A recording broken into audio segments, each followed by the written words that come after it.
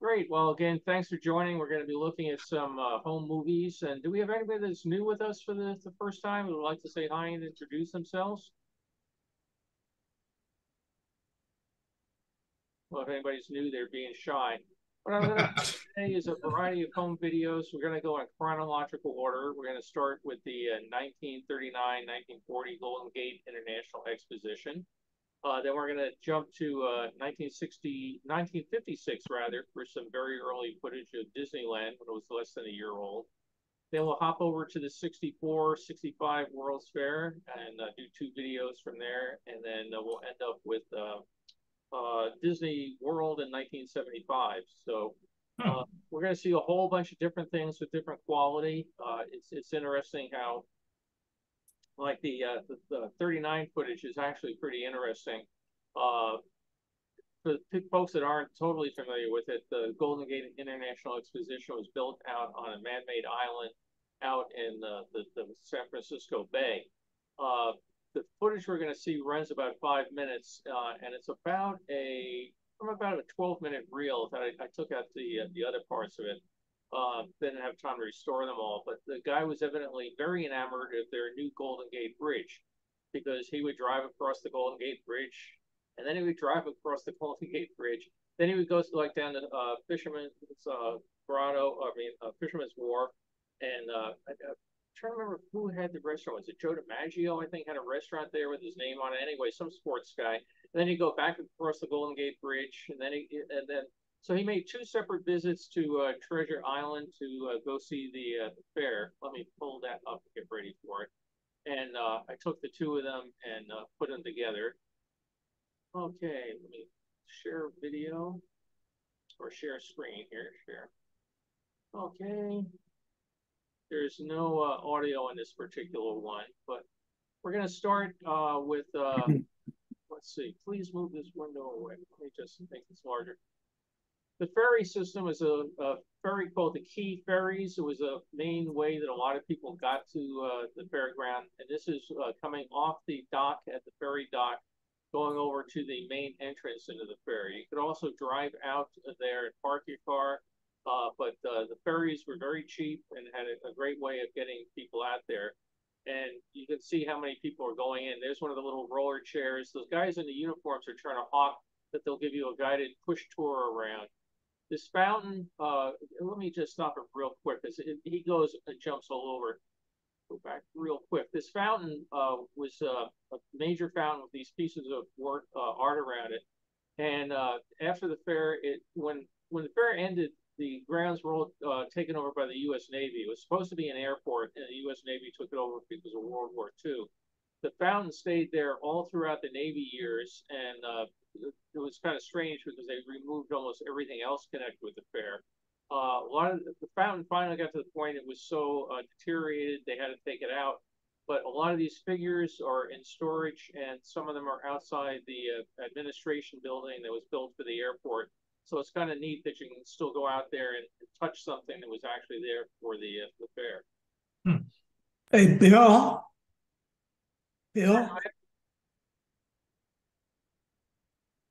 Okay. So we're going around the fairgrounds. People all dressed up. You see ladies in fur coats and mink stoles and everything. But this was all man-made 4 years earlier than this picture was taken. These people would have been out in the middle of the bay walking in the water. Very popular tenants for Sally Rand's Dude Ranch, which was also Sally Rand's Nude Ranch. Mm-hmm. Various states had exhibits. And again, people dressed very differently than they would for a trip to Disneyland today, didn't they?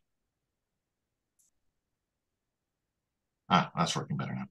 You could go and nobody's around on the Swan boat out in the lagoon out there, and it's the Pacific House on the left, celebrating the various Pacific nations, Japan in the background. It's built in Japan, brought over here. Let me just pause this for a second. This pavilion was built in Japan, taken apart, brought back over here, reassembled, and after the fair, it had to be removed because they had not paid taxes on it. Basically, being brought in for a temporary basis, the U.S. government said, we're not going to charge you any tariffs on it. but if you leave it here, you're going to have to pay tariffs. So they said, okay, who would like the pavilion for free? All you have to do is pay the tariffs, the taxes on it. And nobody stepped up, so the fire department burned it down in a training exercise. To think about what's lost. I mean, you know, if somebody gave you the opportunity that you could take this, because you didn't have to leave it on site just for the price of the taxes. You could pick it up and move it someplace. You know.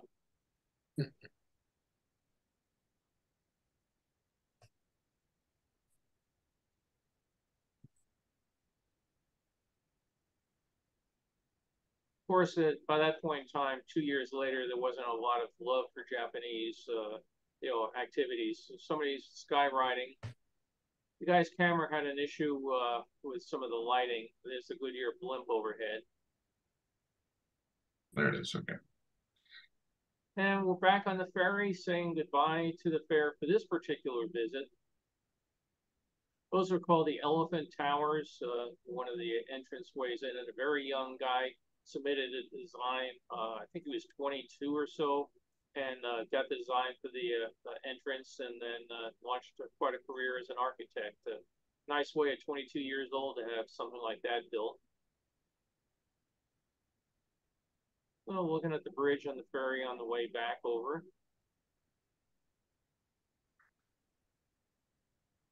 It's weird to see San Francisco that undeveloped. Yeah. Now we're back for his second visit after 3 or 4 trips across the Golden Gate Bridge. This fountain's out behind the main administration building.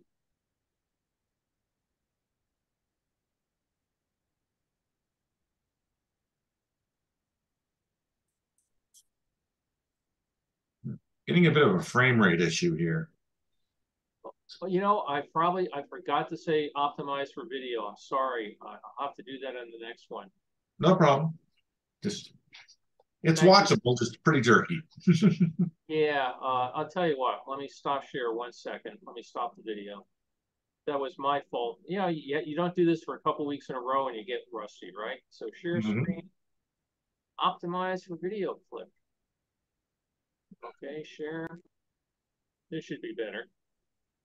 Yeah, well, let's see. Oh yeah, much better. Great. Yeah, this fair, unlike New York, was very industrial type fair with big exhibits from, you know, General Motors, Futurama, and that sort of thing. The car companies are here. They had a much smaller presence. This really made use of the you know, the wonderful weather that San Francisco had offers. You know, so all these gardens. And again, this was all very interesting. There's the federal building in the background, the murals on either side. All this land had to be reclaimed, then it had to be specially treated so that plants would everything grow in what had been a you know, saltwater you know, reclamation project.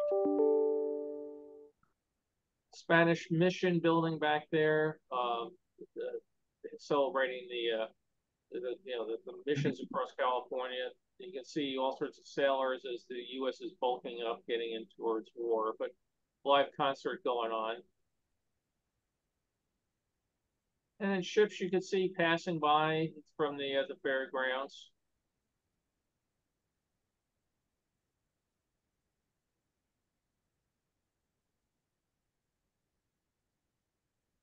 Everybody quite in awe of both the Golden Gate and the you know, the Bay Bridge.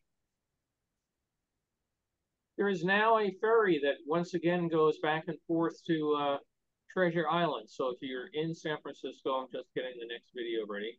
If you're in San Francisco these days, you can go out and visit Treasure Island. You can drive out there, as Carol and I did a few years ago, and walk around, or you can now take the ferry, which has a regularly scheduled service going. So we're going to go and look. Bill, I saw something yesterday that, you know, they've had plans for Treasure Island for a long time, and there's been controversy and all that, but they're finally starting a high rise out there for housing. That's interesting because everything I keep saying, they're trying to figure out how to keep the island from settling more. So, right, building a high rise out there, I sure wouldn't be putting money into it. You know, they had that one other building in San Francisco. I don't remember the name of it. That sunk tremendously on the mainland side of it. You know, where it was built on fill, and multi-million-dollar condos, and now they're all suing each other left and right. So I don't know if I could move out to Treasure Island, but it's a pretty neat address if you got it. And yeah, good views. Yes, absolutely. Let me get the whole island was man-made, wasn't it? Yes, well, it was a rock. There was a basically a rocky shoal that was there beforehand that would be visible at low tide. So a couple rocks would poke their heads out of the water, and that's why they figured they would build it there because they had the foundation to build on. But they basically just sent out giant dredges, and for about 2 years, just kept dredging up the bottom of the bay, enlarging a shipping channel and dumping the sand and everything else, rocks and everything on the shoals, and then they had to bring up heavy equipment to tamp it down, and they, like I said, they had to spend a good amount of time with a desalinization project because everything that was brought up from it was still oozing water as they were building the fair. So it was quite an industrial effort to build that out there. So there's an exit in the middle of the Oakland Bay Bridge to get off on the island, isn't there? Yeah, that goes. I think it's called Angel Island, is it? Yerba Buena. Yerba Buena. Oh, thank you. And Yeah. there's a little off ramp which takes you down there. So like I said, you could drive over. And they had I have in my book about the fair. They have a picture of the basically a thermometer type thing that would warn you before you got on the bridge how full the parking lots were because they realized once the fair opened that people would get over there. There was no place to park, and you had to turn around and go back again. So they put a thing in there to indicate whether or not you should drive out there or not. But the ferry was a real good system, except when they opened it, they charged X amount, say it was a quarter. I'm just making up the number, it might have been a dime, to get out there and another dime or a quarter to come back. And they were having all sorts of problems with people having spent all their money at the fair and said they had no money to get back. So they changed the plan and said, okay, well now let you pay twice to get out there and come back for free. So again, the things you learn dynamically once you're in business. So let me jump up to Disneyland. As I said, this is 1956. The park has been open for less than a year at this point in time. Pretty profitable.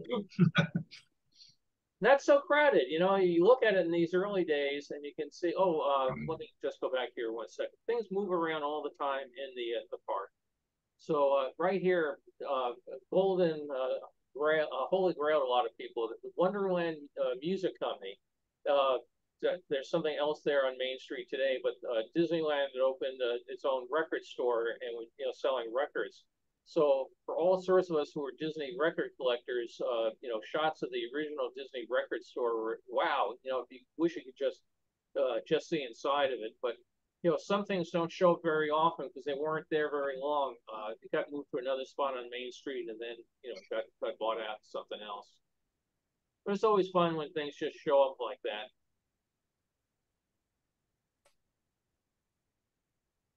The swans were out in front of the castle for years. Let me just stop this 1 second. They were taken out recently. They said because of danger from the fireworks. I just don't think they wanted to pay a vet to come and take care of them. But here you can see the King Arthur's Carousel, 10 cents. Back at this point in time, you could they had the ticket books, the A through D. They didn't have E's at the time. But a couple of attractions you can still pay coins on. You could do that on the horse-drawn trolleys or on the some of the other Main Street vehicles. And then here you get 10 cents to take a ride on the carousel.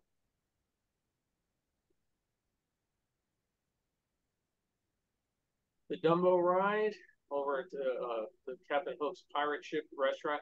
Look how bare Tom Sawyer's Island is. The Mark Twain is coming around the island.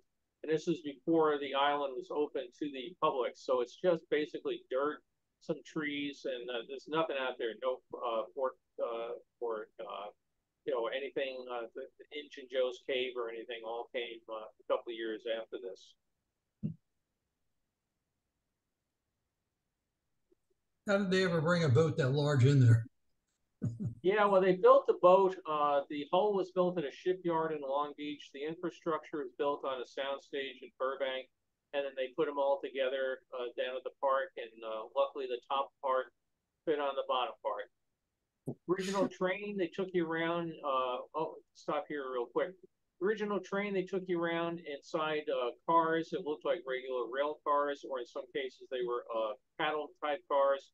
Realized very quickly without air conditioning that got hot, so they went to the seating arrangements you have today, and those cars were retired.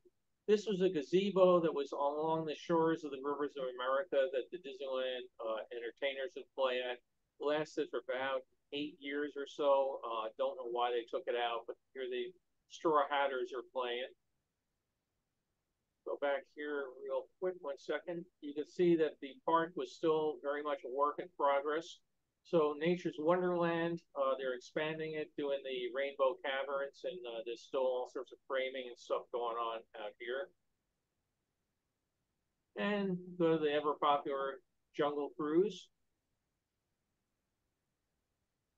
I think some of the jokes are still in use today. Real quick shots, obviously, the guy wasn't staying. Oh, that's a real good one. If you go back here, 1 second.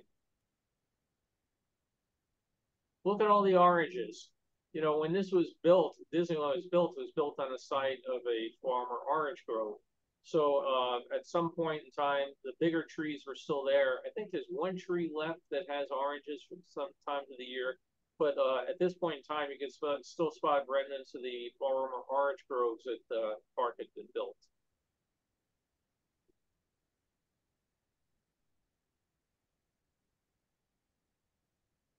The backside of water.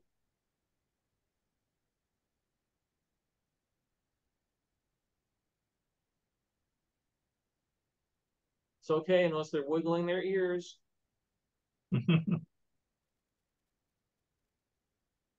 I would love to do the Jungle Cruise, but I was never allowed to do that. So let me go over to the 60. Why weren't you allowed to do that? What's that? Why weren't you allowed to do that? They didn't like your jokes? No. You basically have to be trained for it. What happens is every year, well, they don't do it now, but back when Carol and I worked there, every year the park would, for the holiday Christmas party, management would run the park. So they would let all the employees bring their families in, and to give the hourly employees a night off, management would run the park. So if you had been a former Jungle Cruise skipper that had gone into management, they would ask you to come back for a night. I knew how to run Space Mountain, so they would want me to run Space Mountain. I'd much prefer to do a character, so I usually would do Chip and Dale for year after year. But if you weren't trained in anything because you had never worked in the park, like Carol hadn't worked in the park, she could easily be trained to do a character, so she was there doing one of those. Another time when there was a strike when they had management running the park, Carol's dressed up in an outfit selling stuff at the Mexican shop in Frontierland. So it was just if I wanted to go down there and get trained on the Jungle Cruise, I guess I could have, but it just didn't work out that way. So let's go to the 1964 World's Fair. And this is early in 1964. You'll see it's early for a few reasons. One is that the brass rail restaurants are all sparkly clean, but also some of the pavilions or things are still being finished and done and that sort of stuff. Another way you can also start dating these, the pictures up here on the Kodak pavilion, you can look and say, okay, the bride was there at opening day, the flowers, that sort of thing. So you can start checking some of those.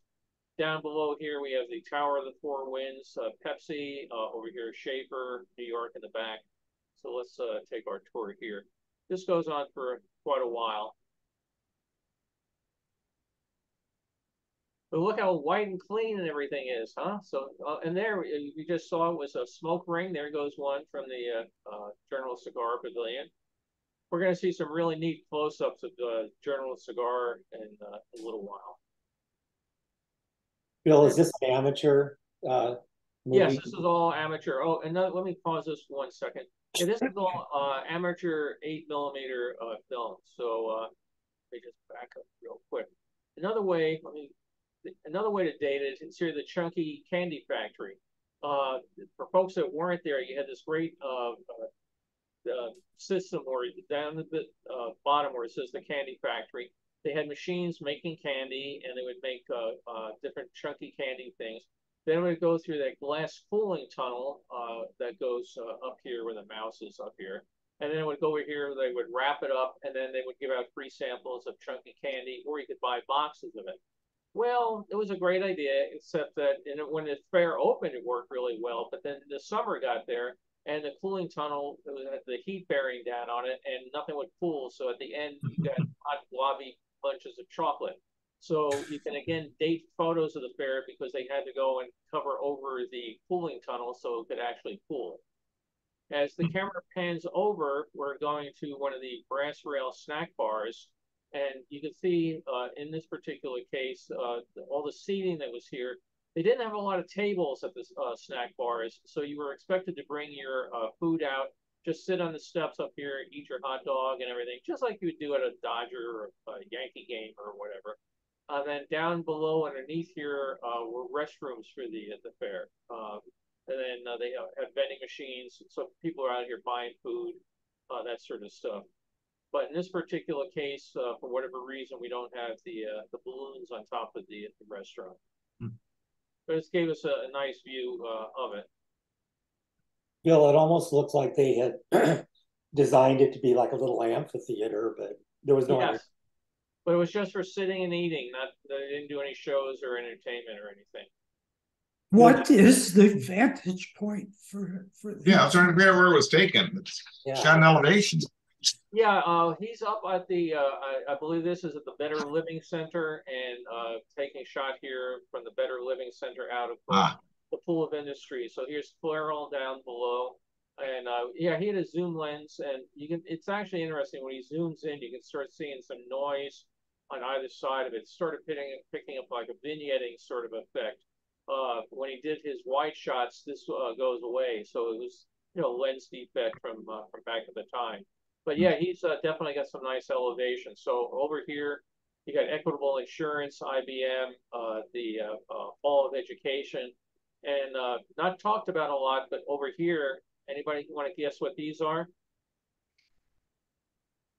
Those are VIP bleachers for the nightly fireworks show. So advertised, but if you were from a pavilion that say that back General Motors, for example, you didn't get a good view of the fireworks show from the General Motors pavilion. But if you were a General Motors VIP, you would get tickets to come over here and sit in the bleachers over here. And the bunker that controlled all the fireworks show was right over here too. So, but here it's sort of, I've mentioned before, this is a tidal fountain. The water would go out at low tide. And you can see the walkway that's out here that they would come out, walk over, carry the fireworks out in hand carts, load them into all the mortars, open up the floodgates, the tide would come back in, and then this would all be submerged. But yeah, those are the bleachers over there. Right here, there's two semicircles. That's where the water would go out of the pool into the Flushing River. It entered on this side, came through, went out, and that's the exit tunnels for the water over there. So you can pick up all sorts of fun things on these shots. Bill, do you know, it's kind of a weird question, but you mentioned restrooms being under those brass rails. Did the fair build any facilities like restrooms, or is it all? They required, basically the restrooms were required by the fair company for brass rail to put it in. So that that was part of their licensing thing. That was a good thing by the fair. They didn't have to build them themselves. I don't believe there were any standalone restrooms operated by the fair, but you can see in this one shot, we got 1, 2, 3, 4, 5 brass rails just in this shot, each of them having publicly accessible restrooms. And the major buildings, the major pavilions also had restrooms. Yeah, they all had their own, the big ones, like GM or Ford or whatever. But if you're just wandering around and you needed a place to go, so all sorts of them.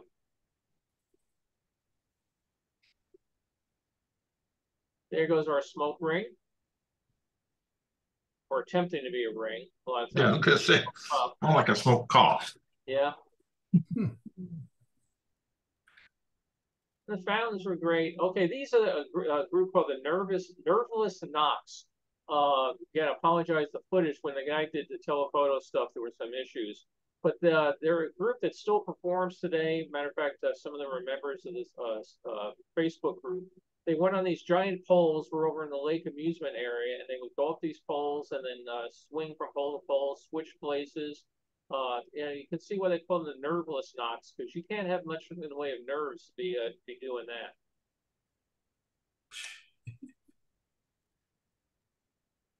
Bill, do you know if it was there both seasons? I know they were there in '64. I do not know about '65, to be honest with you. I'd have to look through my photos and see. I'm going to be rescanning this picture. I got word that my new camera for the scanner is coming soon. It's supposed to do a lot better with some of these issues, but I wanted to share this with you now.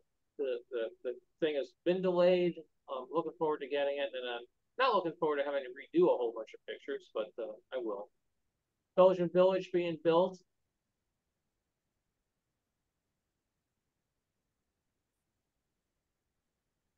Our favorite New York State Pavilion.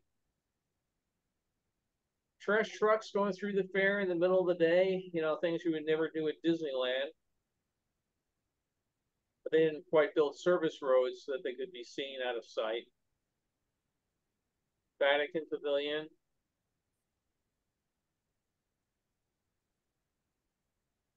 Astral Fountain. Look at the size of that cage in relation to the people walking past it.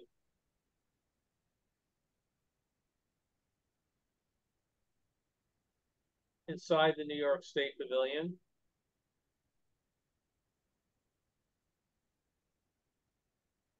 They had all sorts of different exhibits up there in the mezzanine, you know, fire trucks and things about Sterling Forest and fascinating things on how the New York State tax system worked. One of the many bands entertaining.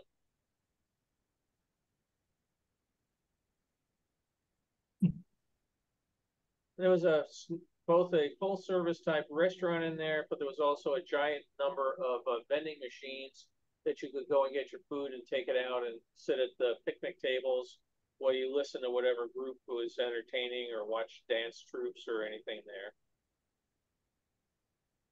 I think one of the trees in the pot inside there still survives today. Yeah, well, the pots are still there. I don't know if the trees are the same ones, but be nice if they are.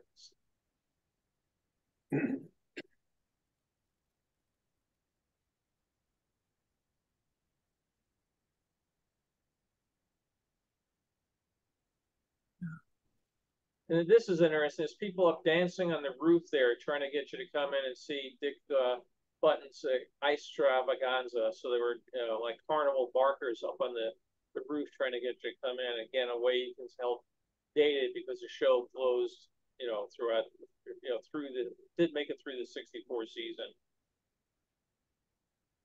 One of the escorters zipping by.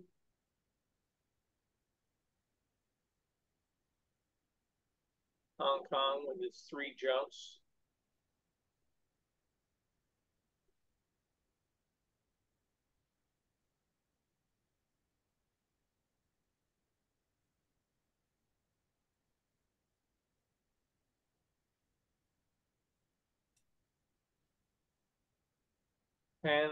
Central America and Panama.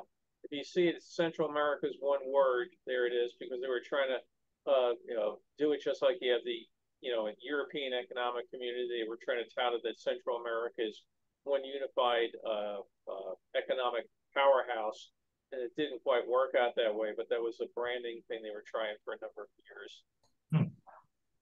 Everybody lining up to get their picture in front of this the Great Seal, which they all managed to break all the lights that were there. So I have on my website all their efforts and how they were trying to keep people from doing just that. Outside of India.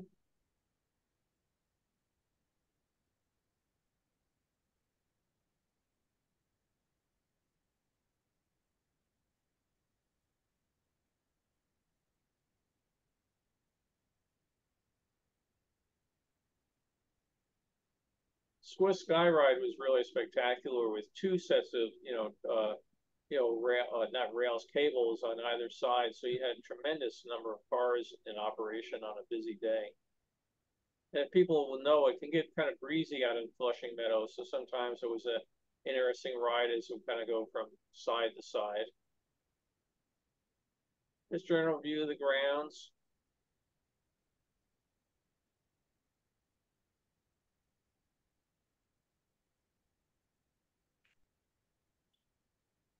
Looks like this piece got repeated somehow. I definitely remember seeing this a moment ago. I'll have to go through and look at the video and see how that happened. So we're getting to see Indonesia again. Maybe you just really liked Indonesia. Yeah, that was it. I really did. Actually, I just wanted to be able to predict the future, So I apologize for the repeated footage. What happens on some of these, I have to scan them 2-3 times, trying to get the light shots, the dark shots, or whatever.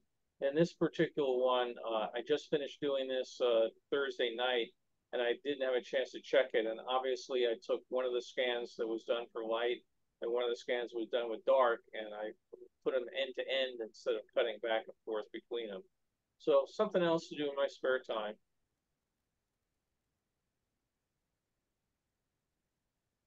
Helicopter, or that's actually a plane going on into LaGuardia Airport. That's right. Is it either this video or the next video? The guy would be, I think it's the next one, which was kind of really jerky. I'll apologize in advance. But the guy would be photographing stuff like, his wife or kids at the fair, and a plane would go by, and he'd whip the camera up and follow the plane across the sky and then come back down. And then he'd be, photographing, Mickey Mouse and up the plane going by. And he was really lousy footage of all the planes. They were so blurry and the exposure was bad. I cut out almost all of them. But, you'd have the reel of film would last 3 minutes, and you'd have a minute and a half of airplanes going by.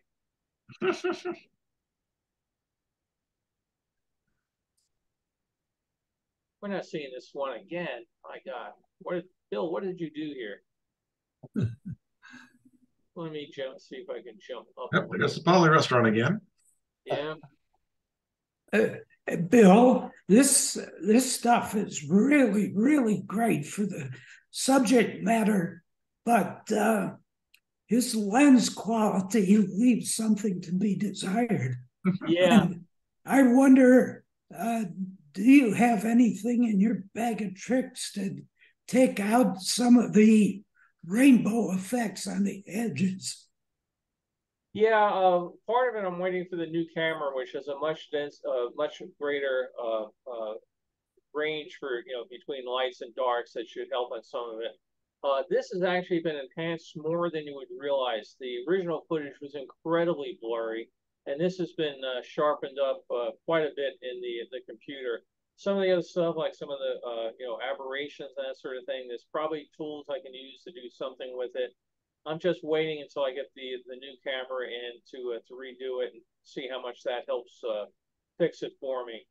This was super overexposed and, like I said, very, very blurry. So I had to put it in the computer, and the computer was taking about 6 hours for this particular reel to sharpen it, to drop down the exposure. Like I said, this was it was all washed out. It was incredibly it was just overexposed, no other way to put it. So I did a really nice job, but you don't see most of the artifacts you see from sharpening. Yeah, I mean, we're also it's 5:25 in the afternoon, so we're getting later in the day. Yeah, I mean, I make no pretense that these are award-winning, cinematography, miracles. But I figure they're 60 years ago, getting and going back to fixing it is a little tough. Here's the Chrysler Pavilion. I don't remember. I guess it was in this one. Another one. We see the oil pan turning up on the top. Oh, here it is. Yeah, you can see it rotating around.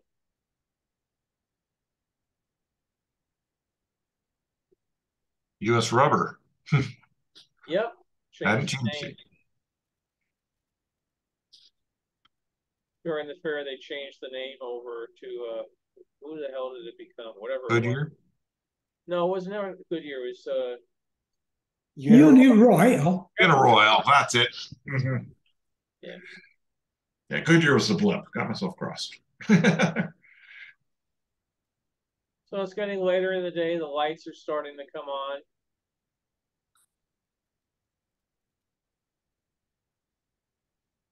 But, oh, not this again. Oh my God. What the hell did I do?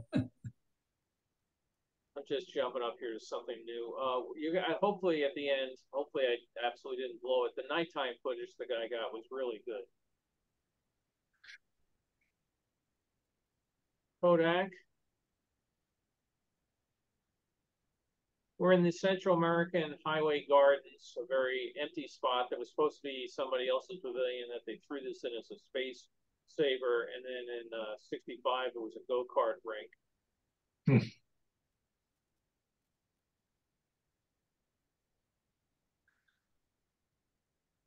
One of those empty lots that was supposed to be a pavilion later became a garden is still there, isn't it? Like the meditation garden or something? Right. That was another one, the Garden of Meditation. Mm-hmm. That's still there. Which I always found weird because it was about 3 feet from one of the expressways. So I meditate with all that traffic.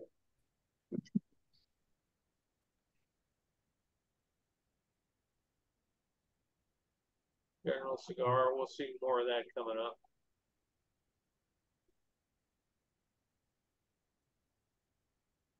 I thought the fair was a lot of fun just to walk around, all these fountains and everything.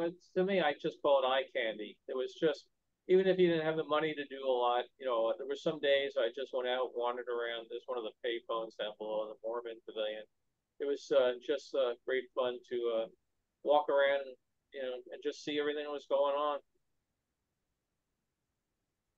There's a Helicopter heading to or from the Port Authority. Billy Graham. And there's one of the brass rails from the ground level with the balloons on top. Still pretty clean. Yep.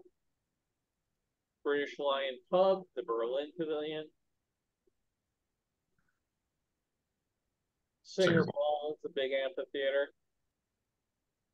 And down below, you can see Singer sewing machines, but yeah, they certainly didn't draw attention to themselves.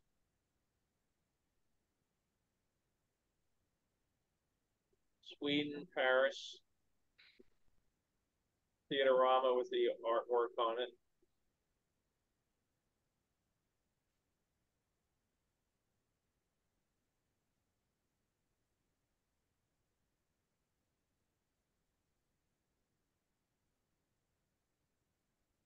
The VIP lounge level.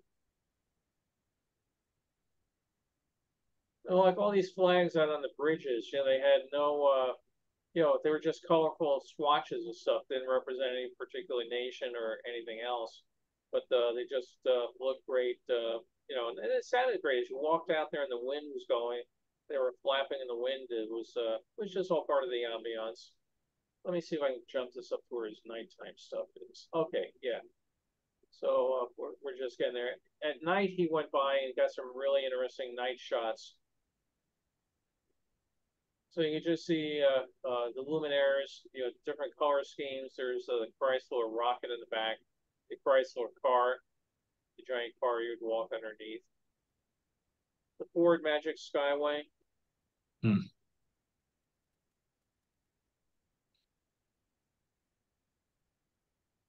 Somewhere. Just row after row of the lights going off. There were so many of them, all over the fairgrounds. Not quite sure what we're looking at here. More editing needed. It's like a high view of the fair at night. Yeah. Yeah, what I could not put this through the usual post processor to try to drag more lightness out of it, because it just threw it off totally. It's so dark, it just drove it crazy. So these were run to stabilize it, but not to try to adjust the lighting levels. That's the fountain at Chrysler. Was the rocket thundering out? That thing was loud, really, really loud when you were near it.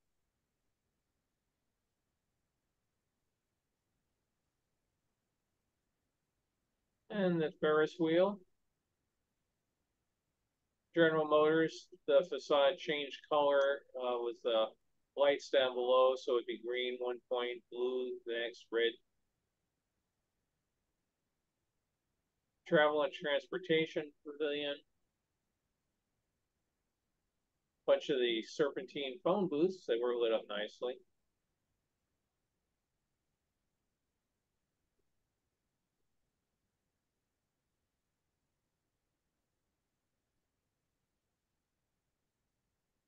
Go Greyhound and leave the driving to us. So I will end that particular one, and let me get the next one. I didn't know the Greyhound sign rotated. The Greyhound what? Sign rotated. Yeah, it's the sort of thing I enjoy. You pick up in some of these movies that things that were so static in all the other film, says 35 millimeter slide, all of a sudden you see some motion. So this particular one, we're going to look at both 64 and 65. And I'll just tell you in advance, this guy was the master of the fast cut. So, you got to maximize your amount of film and see all sorts of stuff. Bing, bang, boom, he's going to jump around from place to place, but we still get some good views. Sometimes he did stuff like that where he would just pan from one thing to another. I took out some really, really obnoxious ones where he says, "Oh, let me show you the line for something," and he'd whip through it like the whip pans that they used to change scenes in the Man from U.N.C.L.E. TV show. I mean, it was just, he just went back and forth. And he's photographing, or mom's getting him, or vice versa. So maybe filming into a mirror. It could be, yeah, that could be right. Sometimes the footage, like you see that gal looks like she was foxtrotting. I think his camera was spring loaded, and as the spring started to wear down, the film would be going slower. So now as you scan it all at a consistent 16 frames per second, at times some people look like they're doing a turkey trot.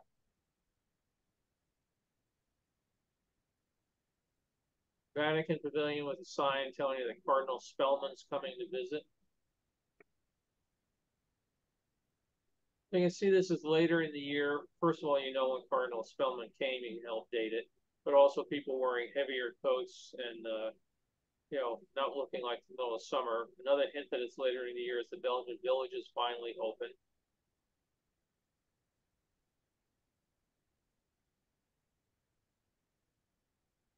After delaying the opening of the Belgian Village for a whole year, did it hurt attendance in the second year? What was it? It opened about a month before the fair closed for the first season. So it was open for part of the 64 season, and then it was open for all of 65. So, they had hoped to have it open the whole time, but, he just kept running into money issues, union issues, and it got greatly delayed. Moses was a friend of the guy who was building it. This particular one I first saw, I said, "Oh, okay, it must be Kodak," and it is. Moses let them film finish the Belgian Village while he tore down others like the World of Food that weren't done in time. Because if you were his friend, he bent the rules. If you weren't his friend, he didn't. Okay, that village is probably the most expensive, time-consuming building to put up, and it opened almost a year late. Yeah, almost. Well, the Hall of Science was also very, very late. But at least they kept it up permanently. He made something from it. Yep. Well, semi-permanently. I have no idea who that guy was, but he's somebody being interviewed on a TV camera. We're going to see some, for Wayne, you'll probably enjoy this. There's a really neat scene coming up of WNYC television remote crew out on the fairgrounds. So see what I mean by how he did the fast pans? Some of our ever-present nuns looking over at Clairol, and then another view, and these ladies are passing out little hints on getting your hair done. And would nuns still go out today dressed in their habits? What's that? Would the nuns still go out today in public dressed in their habits? Some do, some orders do, not anywhere near as many as in the past, but every now and then you see one going by.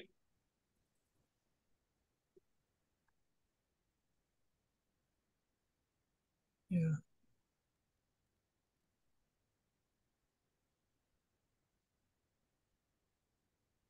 He obviously had good taste, spending so much time taking pictures of the Bell system, one of my favorite pavilions.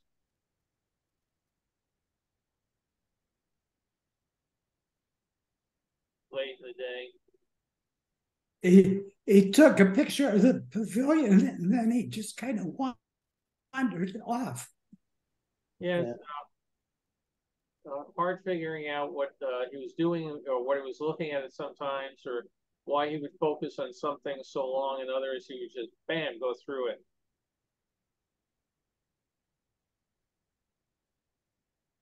Traveler's insurance.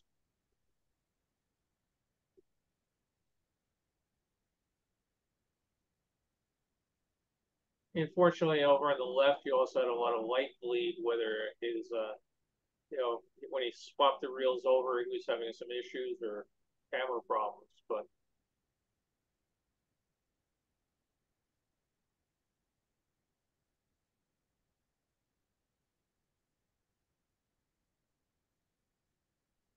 So the Bell Building and the U.S. Pavilion were the only two I remember supported of just a couple of pylons.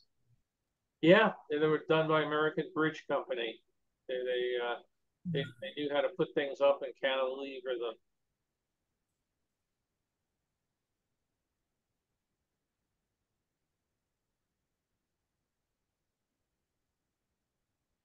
Oh, go to get a picture of Korea, but then I get distracted. And we have to go take a look at the Los Voladores performers, but just one quick look. And then this guy, obviously, going up to the top here and going to do some more of the show. Not a job I would want. They were very, very popular at the 64 fair. And then the same group made an appearance at HemisFair 68. They were one of the big draws there, sponsored by Pepsi at the HemisFair. So everybody's here. You've got Mexico in front of you, the Unisphere behind you. You wait, and finally they go. I always look when I see people doing things like skating and they're spinning around, how they keep from getting dizzy. I don't know how they do it. But these guys going around and around and around, I wouldn't be able to stand up straight at the end of it. You'll see they come down head first, and then they just flip themselves over and come down on their feet. They're okay. And the guy sitting on top of the tower, he's rotating the thing with his feet. You notice that? Yep, and we're going to see him come down now. He was up there. He was the guy giving it the propulsion to get up, to get everybody around, and he comes down much quicker than they did. But a good point to mention. Thank you, Irv. More Than Motorized was all old tech. Yeah, old tech. What a job. Yeah, exactly. No safety harnesses at all. I'm amazed when that suddenly fell. I know. Mayan calendar. Statue of the Freedom of the Human Spirit still in the park today. Been moved, but it's still there.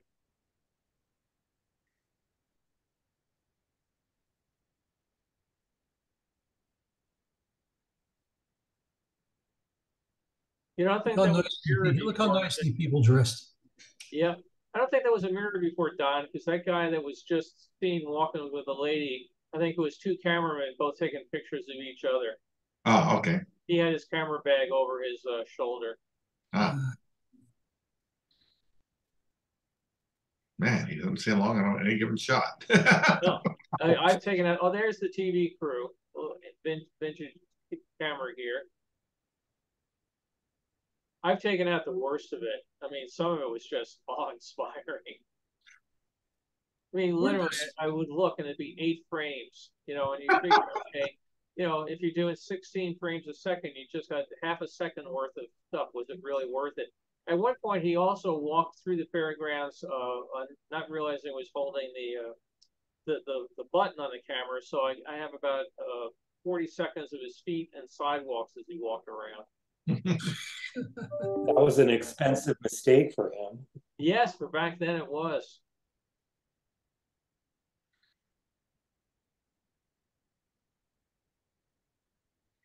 We're going to see more of the little gal in a few minutes. More, real quick shot again, the TV one. So now we've gone to 65. Again, you can tell they painted the Tower of the Four Winds. They painted the monorail towers. So again, he'd be looking at Mickey, and then something would distract him and say, "Oh, airplane," and off he'd go. So, solar fountain.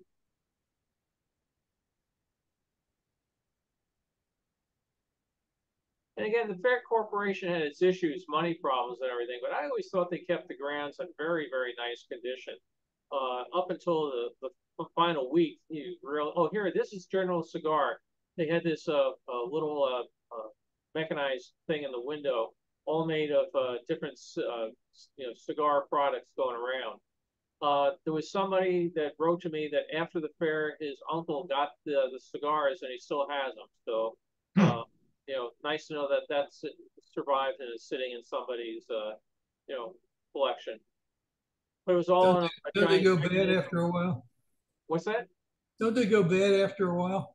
Oh, I imagine they do. I don't smoke cigars, but it's still nice that all these little cigar soldiers and everything else, he still had them. So, yeah, I'm sure like everything else, they dry out and lose their taste. You need a humidor to keep the moisture in.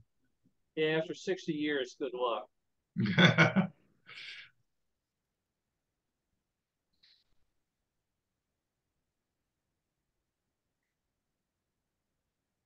Funny, some pavilions I remember so well. Sudan, all I remember is they had some very interesting exotic birds there.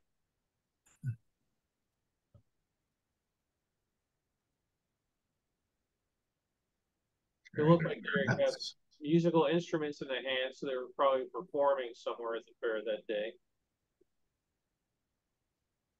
I got a kick out of this because there's the beside actually a Polaris missile at 65, and then 8 years later I was designing the replacement for it. 65, they made a big thing of the Lowenbrow beer wagon going around the fairgrounds and getting people going back. I don't think I have any footage of it touring around in 64, so it appears to be more of a 65 stunt that they did. And we're going to go for a ride on the Avis cars.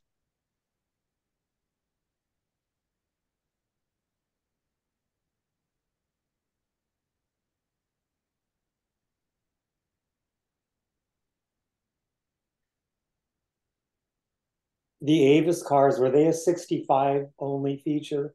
No, they were there in 64 and 65. In 65, Avis opened a second location. That's where the Pan American Gardens were, and those were more go-kart type cars. They weren't the antique cars that they had here, but this was here in the transportation area both years. Those kids ever figure out that they weren't actually steering the car? Ah, come on, don't bust their bubble.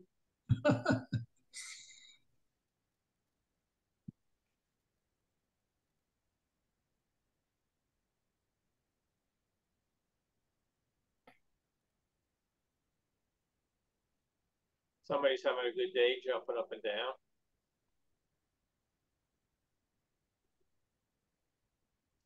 Chrysler repainted in its 65 colors. I found that to be very garish. I like the subtler 64 colors myself. And it became Uniroyal, U.S. Rubber. Name change.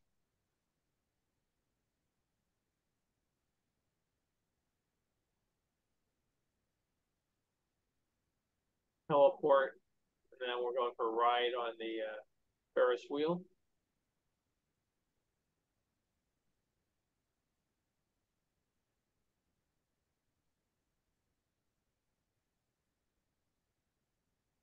Again, you start dating pictures. They had to put cages on these things because people were leaning out and doing all sorts of dangerous things.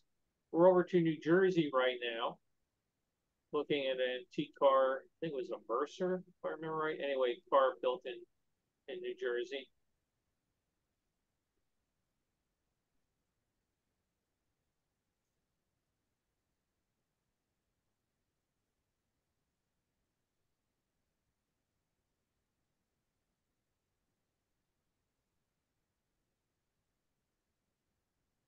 Great way to cool off a little bit with the mist from the Hemisphere.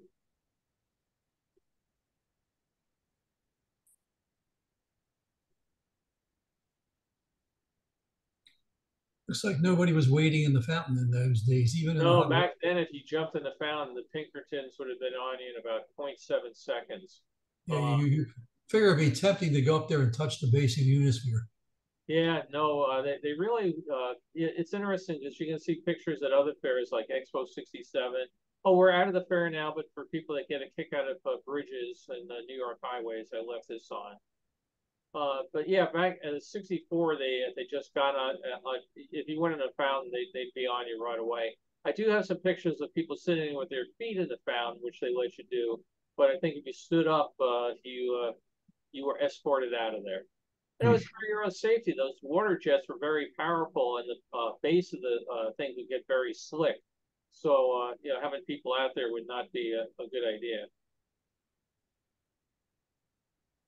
So off we go to beautiful New Jersey. We've got to visit Fort Lee.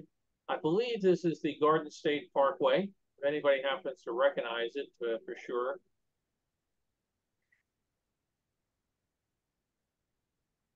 Certainly not the New Jersey Turnpike. It's too scenic. But my memories in Garden State Parkway was that every single town had its own toll booth and would hitch you up for a quarter here, a quarter there.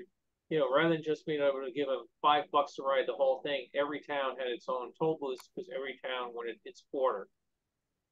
That could have been the Palisades Interstate Parkway too.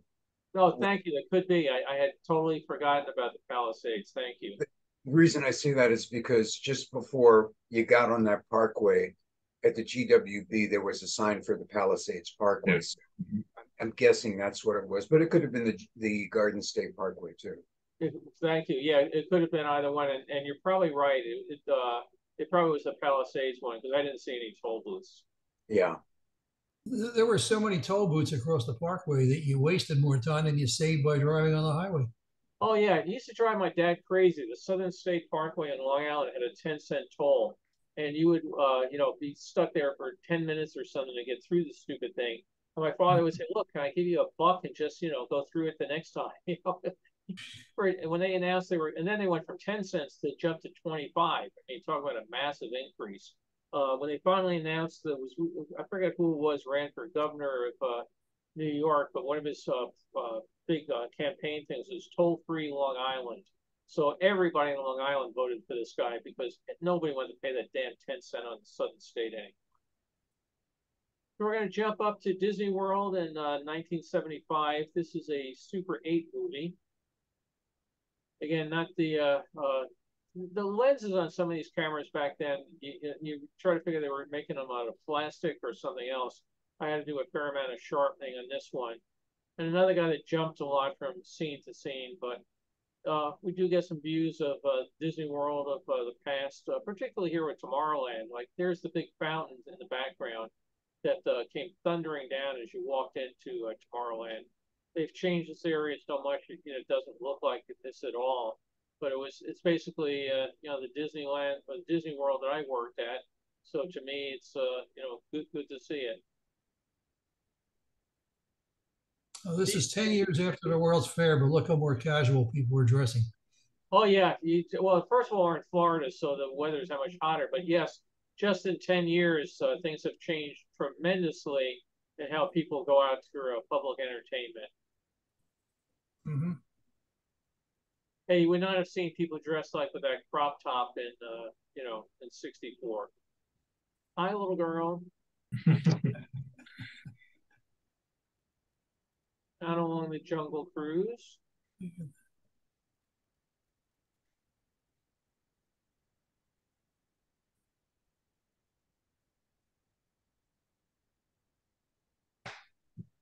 All the bad Jungle Cruise jokes are coming to me. I'm just controlling myself.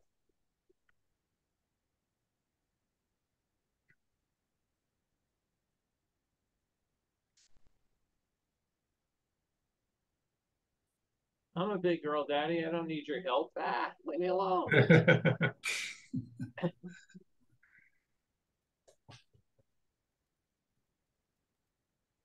We're in the Pirates of the Caribbean area here. Yep, let's look at all the flowers. Let's look at all the people. Look at more flowers. A friend of mine, we were talking about this the other day. So Kodak should have done a TV special on how to make better home movies. You know, and maybe people would have enjoyed them more. You know, when all that happened. Let me just look at all the chats here. Oh, Beth had saddle shoes just like the little girls right around 76 to 77. So still got them? I still have a pair, yes. Not that pair. Yeah, imagine you've grown a little. Let me just go back here through the thing. Okay. Yeah, Charlie Chan visited Treasure Island. In that particular movie, he basically really didn't visit it. They just did it with some rear screen projection. Because I watched that, I wanted to see it, figuring, oh my God, this is great. I'm going to be able to see more of Treasure Island. They fly over it and they said, oh yeah, down below the World's Fair, and then there's some background process shots. You know, I was expecting just like Elvis, you know, at the World's Fair running through it. You know, there'd be all sorts of great stuff. No, it was just, you know, take advantage of the name. Yeah, the Elvis movie has to be the best use of a World's Fair as a backdrop. Yeah, it's good. Yeah, I mean, you know, he kept thinking, you know, I just love the movie. It's typical Elvis. It's you know from shot one to the end exactly how it's going to go. But just seeing the background of the fair, and I love the end of it when he's singing with the band and he's going through the park and the whole crowd's coming out and everything. I just think that's you know, and of course Kurt Russell making his debut and kicking him in the knee. You know, I mean, how can that not be a wonder?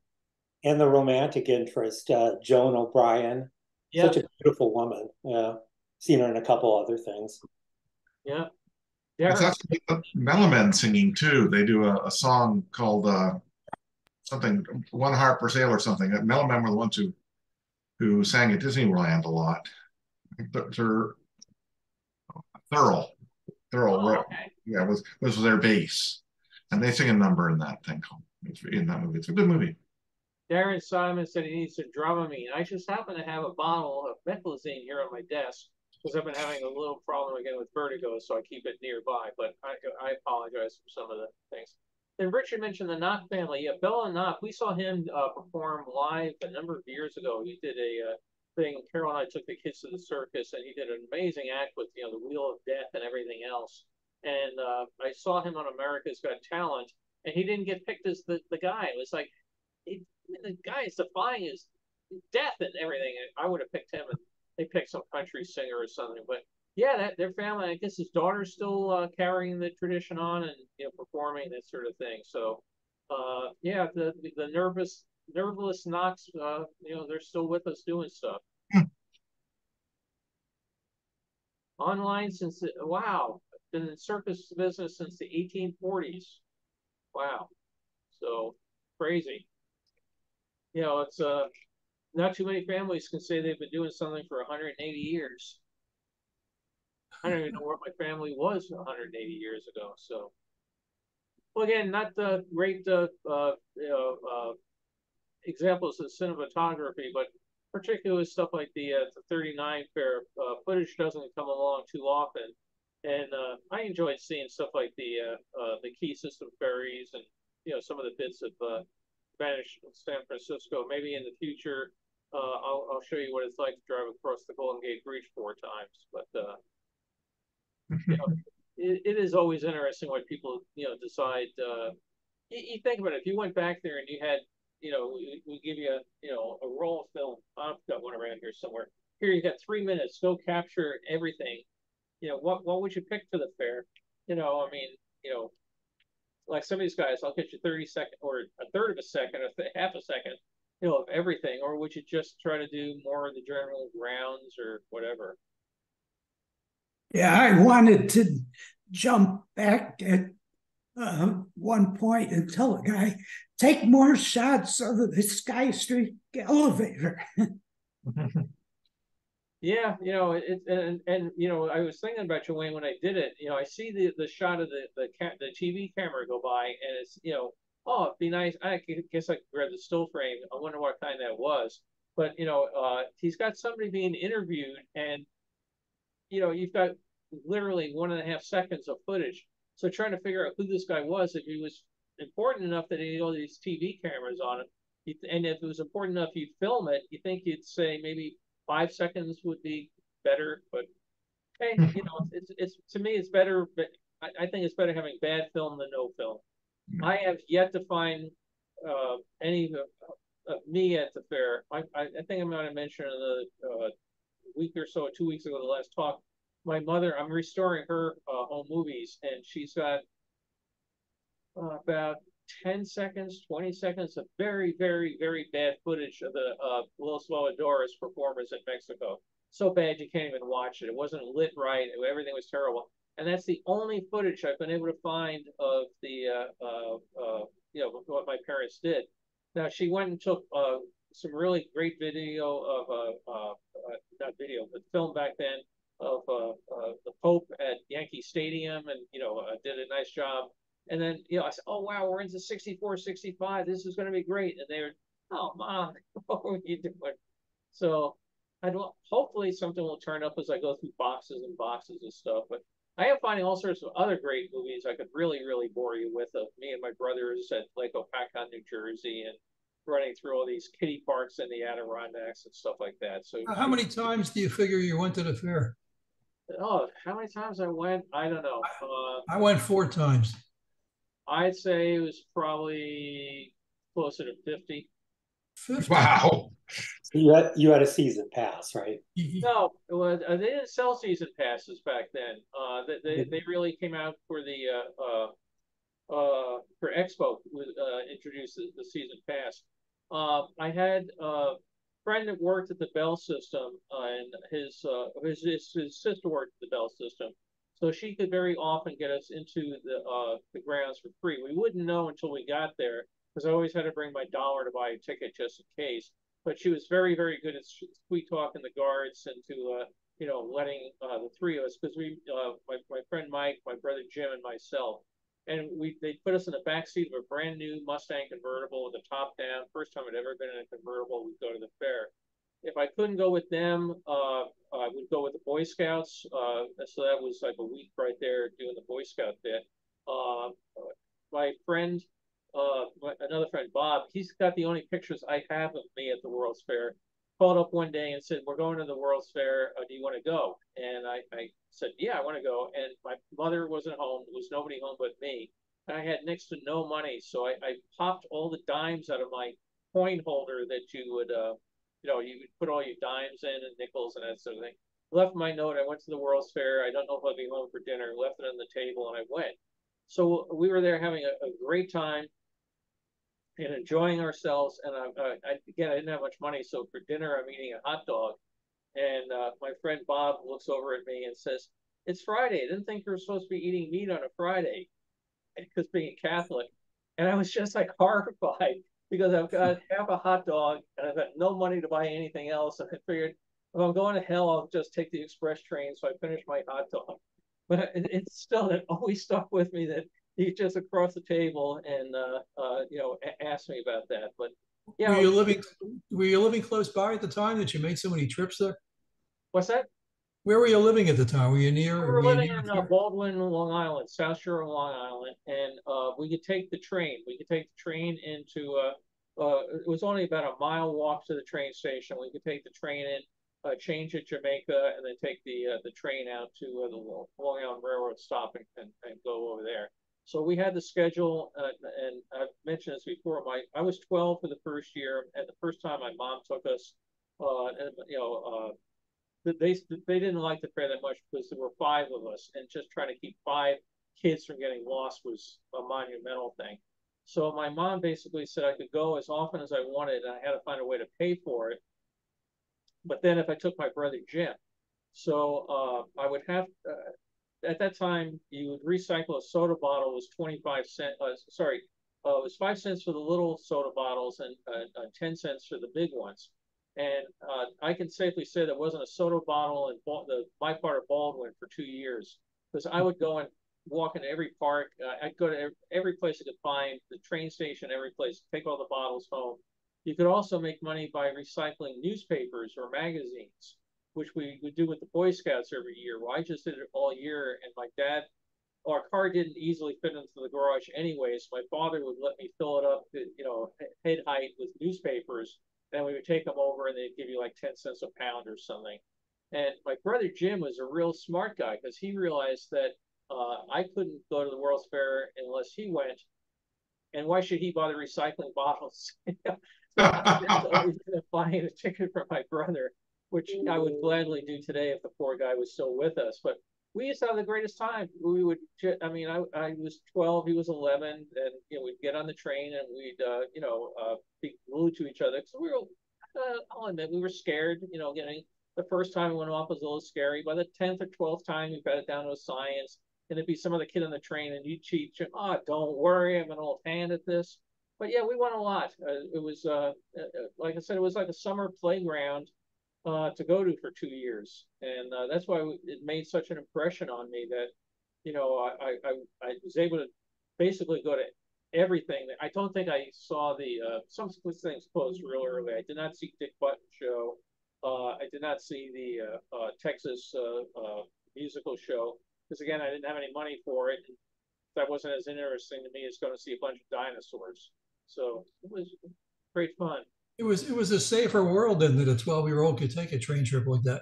Oh yeah, yeah. I mean, we would my buddy Bob, the guy that I went to one day with, we were working on our bicycle merit badge for Boy Scouts, and you had to take it was 525-mile and 150-mile ride, and we couldn't figure out anywhere for the 50 that was worthwhile. So why don't we take a 70-mile ride? And we rode into New York. His father was a New York City fire captain at the time, and we went to Reese Park out on, people know where that is. And it's a heck of a ride from Baldwin through the Rockaways, along the boardwalk and everything, and then we turned around and came back. And I think I got home, it was right around, I think it was Halloween day, and kids were out trick-or-treating. It was getting really dark. And, back then my mother would, you leave at the house at 6 in the morning, you come home at 8 at night, you have a nice day. Today, I'd be terrified. Where are the kids? What are they doing? No cell phones. So whole different world. Or if you clearly haven't read The Devil in the White City. Yeah. Yeah, we missed you earlier, Tom. I was showing pictures of the Wonderland Music Store in Town Square in 1956. Oh, I hope you can pull them out for me. Yeah, I can do that. I'll stick this on YouTube too. But I was looking for you, and Tom's a huge Disney record collector, and I was telling Tom how the Wonderland record shop is like the holy grail. Oh yeah, I'd love to see that. I'm sorry. Did that record store sell just Disney stuff, or could you buy Elvis there or anything? I don't know for sure, but I think it was only Disney. Yeah, makes sense. Yeah, they had quite a lineup of records and everything at the time, that they were doing. So it was, you see, like I said, shots. It didn't say in one spot, then it moved, and then it was gone. But there's a really nice shot of it going by. I recently, 2 days ago, I've been working on a project that's been taking way too long. Are people familiar with Hollywood Film Enterprises? Tom, are you familiar with those? You mean like Hollywood Records? No, they made they would take a Disney film like Mickey's Picnic, and they would take it out and cut it out into black and white things that they would give different names, like Mickey Swats a Fly, Pluto Eats a Bug, And so people are constantly saying, "I got this undiscovered Mickey Mouse film that nobody knows about." Clarabelle Cow's Christmas Party. And no, it was something else cut down, but I've been making this chart of what the name was, what the original cartoon was, and trying to sort it out. I haven't gotten them all done, but that was the sort of thing, that Disney did. They would license stuff off to other people, and then when they realized the other people were making a lot of money, let's bring it in-house. And that's what they did with the records. They would license stuff off to Columbia Records and Decca Records and everything. And then somebody, RCA. yeah, RCA. And then, wow, why should they make all the money? We'll bring it in-house. And Disneyland Records was a huge powerhouse in the 50s and 60s. Uh-huh. I mean, they had all the Mickey Mouse Club records, and then records, the Snow White records, and then stuff you never imagine. People doing gospel singing or music. The Ward singers. What's that? The Ward singers. Yeah, some of them are really weird. And then Jiminy Cricket teaching you multiplication and division, and they. So Tom has I have a modest collection. Tom has an outstanding collection. So. And yet I bet you still have things I don't. Yeah, I'm sure it works both ways. When I worked at the studio, the record department was in Carroll's building, the Roy O. Disney building, and every now and then they would decide that they would get rid of stuff. And I mentioned the guy who liked it, so he would say, like, they had X amount of shelf space, and they keep moving, making more stuff, so they didn't have more shelf space. They just had more stuff. So they would realize they had 4 file copies of something, and they would just throw out a file copy. So I have a number of records that I keep waiting for the FBI to bust me, because it has a big stamp on it, Walt Disney Records file copy, not to be removed from the studio, and they're sitting in the living room. Because I didn't steal them, they were throwing them out. And the guy said, "Do you want these?" Hell yeah, never played. I'll take it. Neat. That's awesome. Yeah. So you guys have all the Mickey Mouse Club records? Like like Talent Roundup and all that kind of stuff. Every day they had a different theme. Yeah. I had all. How to be a Mouseketeer. Yeah. Right now there's one for Annette Funicello. It's called My Teenage Wedding.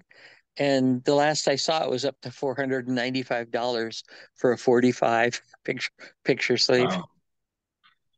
Is this something she's saying for one of her, the serials they did on Disney, or? No, this is when she actually got married. Oh, wow, really? Okay. Yep. I was looking for the picture of me with that my friend took. I can't find it. I'll have to show it in another one. But I'm in my Boy Scout uniform, and we're at the fair, and I'm trying to hold up, posing that I'm holding up the Unisphere in my hand in the background. And we didn't quite match up the angles, but we had fun with it. So you could do that right now, Bill, just by going off to the side. Let me see if I can find this one picture. Here, hang on 1 second. Let me just get a kick out of this. 1 second here. Any of you can go look at it if you're interested at all. Just go to eBay and type in Annette Teenage Wedding, and it's like. So was it a single, Tom, or is it on an album, or what? 45. Yeah, it's a 45 single. With the picture sleeve is what's valuable. You can buy just the record for probably $5. So. Yeah, it's the variations, and Tom has quite a few variations of. Oh, it drives me nuts. Well, any picture of Annette is worth looking at. When I was still flying, somehow in conversation, my crew found out that I liked Annette Funicello. So the next trip, they brought me this 8x10 sign. I don't know if it's real or not, but of Annette. With her bouffant hairdo, probably like from the beach party era. So I taped it above the jump seat at the door, where passengers were boarding, and everybody came out and said, "Is that your mother?" I wish. Well, today she'd be about 80 years old today. Close to 80. Yeah, she was a delight. Her brother was on a bowling league at the studio that I subbed on. And you met her? Oh yeah, a number of times.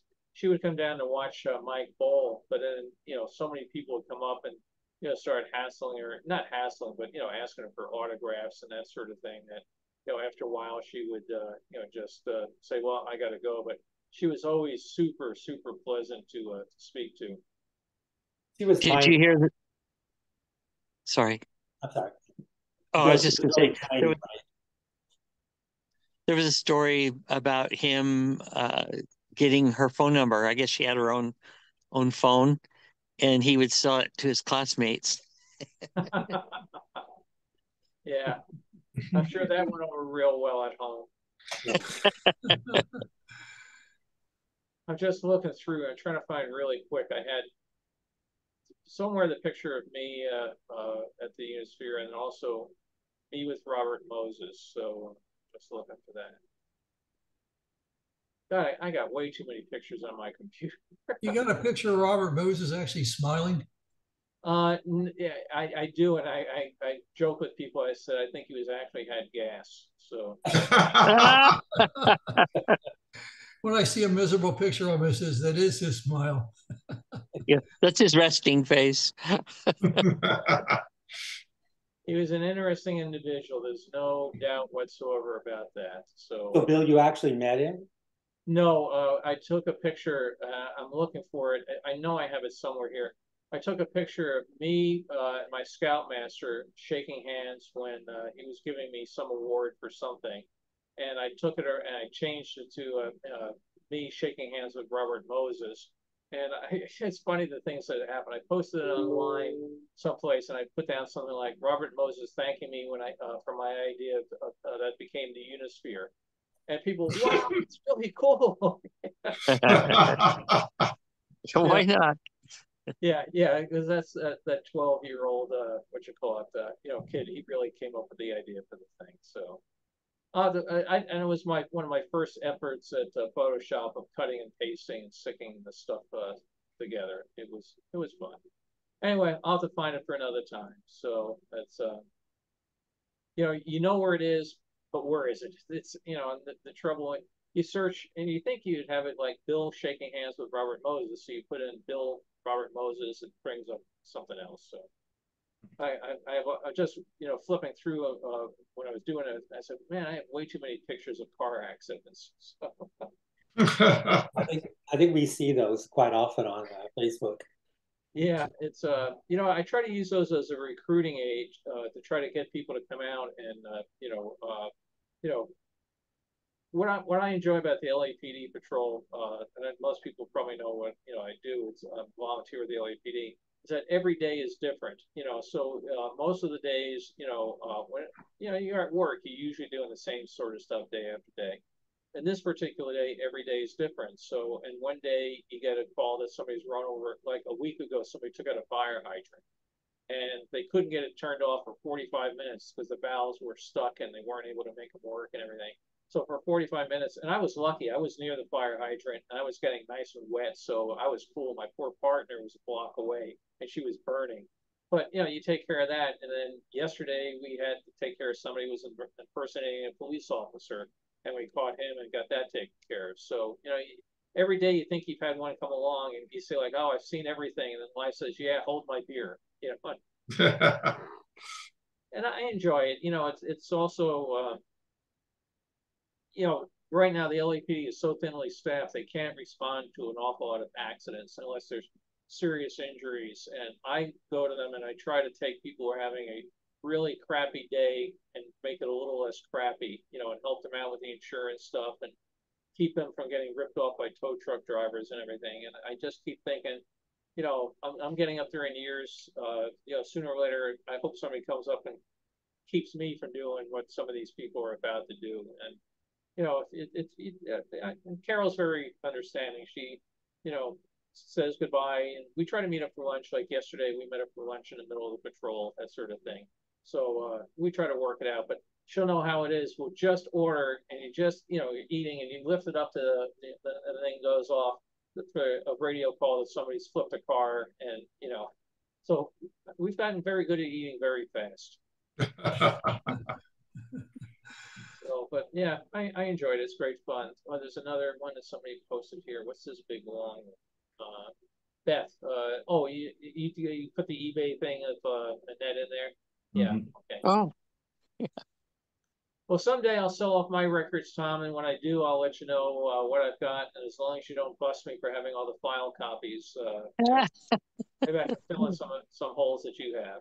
Yeah, I'm here. I'm here. Do you have the Disney record catalog? No. I have to look for that. I've got online a list of all the records that they did and which ones were 78s and which ones were 45s and that sort of thing. I'll have to see where I have that stuff. Yeah, Bill Morgan has a online site called Disneyland Records, Right. and that even Randy Thornton said that that's his best resource for cataloging. But yeah, I thought you meant a physical catalog. Is that what you mean? Yeah, it's a paper book that it was an internal publication. Oh yeah, yeah. No, I don't have it. No, I've seen it, but I don't have it. Those go for a lot of money too. Yeah. Yeah, I think I know where. Well, I can make as many as I want. No. I have a whole bunch of things. Like Disney did a thing called the All Picture Book, and it was a list of every picture done by production number, and there's all sorts of stuff in there that nobody ever remembers because there were all things about meteorological training and gun sight aiming and stuff over all the World War II films. But it's kind of interesting. It has what year it came out, what year it was reissued, and some all sorts of other neat notes in it. So, cool. And then things keep getting discovered that they would find some movie they never remembered they made. This is back Dave Smith did it when he was there. And so I've got about 6 different editions of the All Picture Book. So all stuff to deal with. So again, appreciate folks joining next week. I hope, Wayne, that the cactus behind you survives in your heat wave. We've been reading all the terrible stuff about them collapsing. Actually, the big arm on the bottom right broke off this winter during a windstorm. But the rest of it is still there. And I hope if it falls away from the house. Yeah.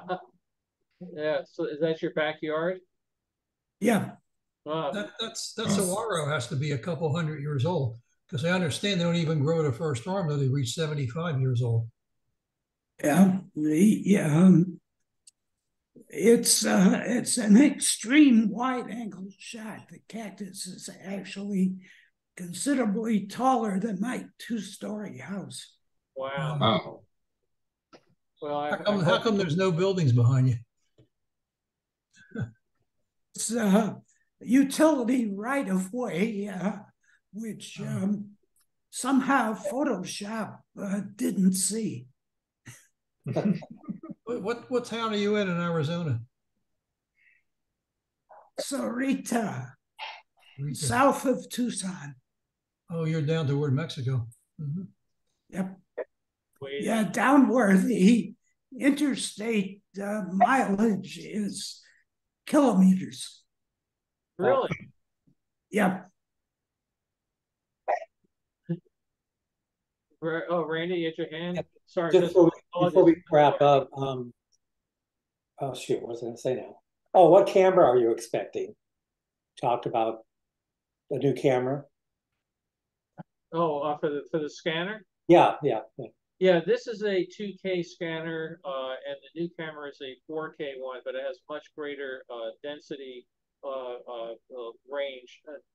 Basically, I really, really like the scanner, but it's got a couple of shortcomings. One is that the lighting element is a grid. It's not a grid, it's a disc of 7 LEDs on a heat sink.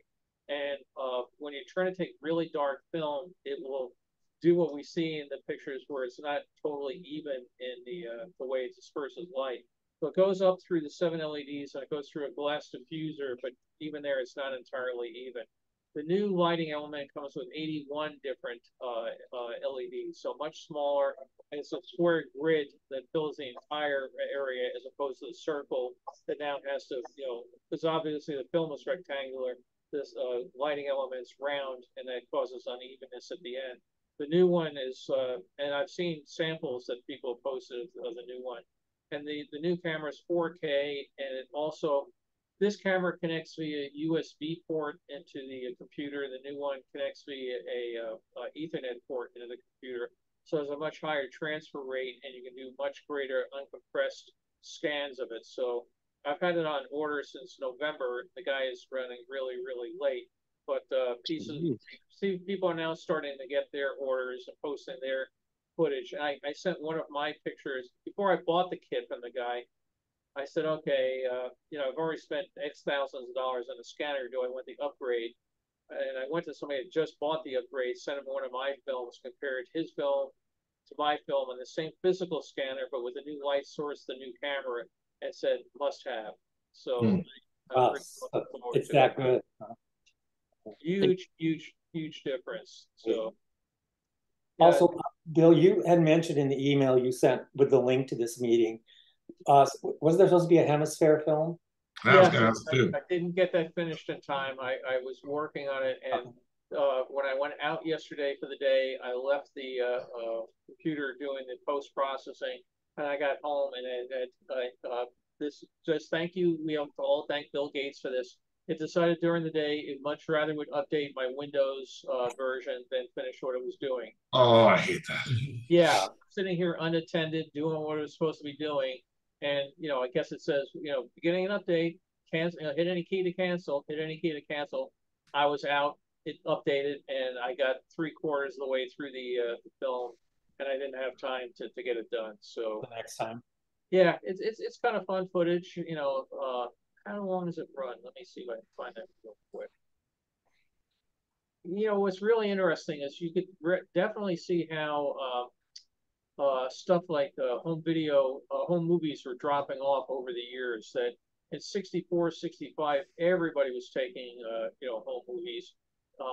In Expo 67, a lot of people took home movies. Hardly anything shows up from HemisFair. Hardly, I think I've got one reel from Spokane 74. I've never had anything show up from Expo 86. It was definitely becoming a. Yeah, I think by Expo 86, home movies were on their last leg. Yeah. I would say HemisFair, probably because the attendance was so much smaller than New York or Montreal. It was a fraction of the attendance. Let's see. Look up for the HemisFair here 1 second. Yeah, it was a huge drop off. Because pictures show up from HemisFair, but not a lot of video. Like I said, I think maybe two. Let's see.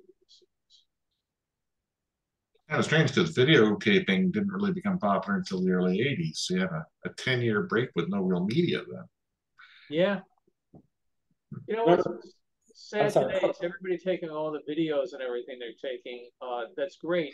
But, most people aren't going to be selling videos, online or anything. They're just going to go away. Dad's going to die. Somebody's going to, delete his hard drive or anything else. And so much stuff's just going to be gone. All the pictures and everything else. So as an amateur historian, I really, there's going to be giant pockets of time that are just not there. Yeah, the HemisFair reel runs 3 minutes and 30 seconds. Let me just look at it really quick here. Is it worth showing?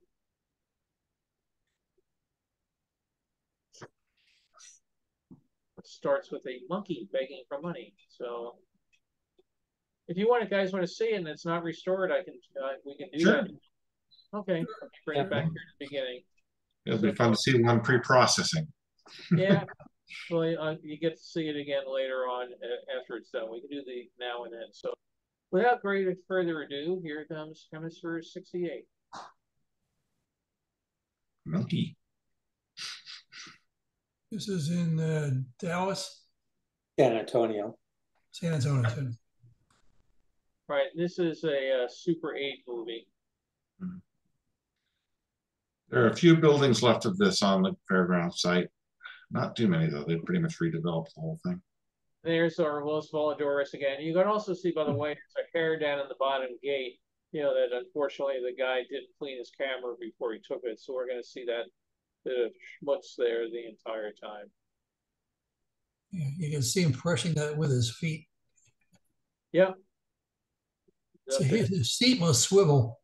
Yep. Spinning it around. What keeps them from falling off? Practice. Crazy glue.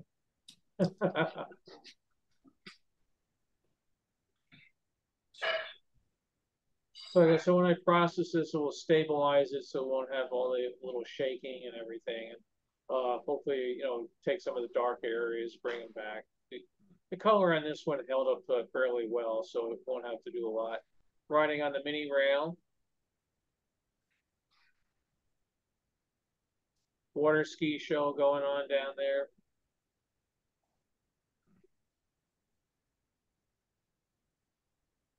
Boat ride going around.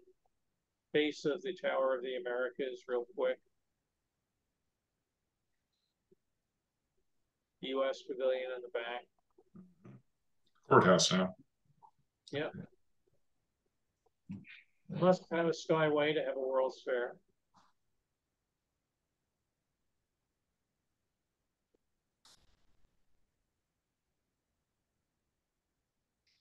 Yeah, we were there a couple of years ago and enjoyed it. Went up to the top of the tower, and they were having some high winds that they were saying, the week before the tower had been closed because of winds. So we were glad that when we were there, we were able to go.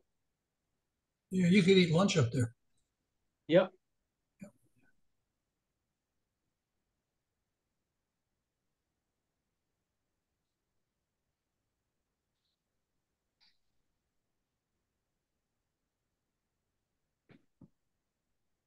What are those tall buildings in the back? Do you know? I don't know what buildings they were. Sorry. They're still there, but I can't remember what they were at this point. There's some historical buildings that were left on the site, and some of them are being repurposed today for community organizations and that. But I don't know what the larger ones in the background there were. Like there's one of that was the Humble House. Hey, Bob Hope's Oh, Bob, let's go see him.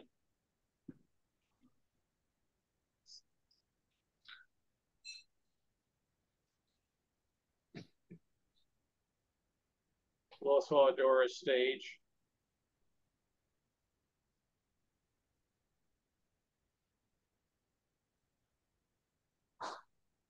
I'll take it from the monorail. Everybody lining up for the show.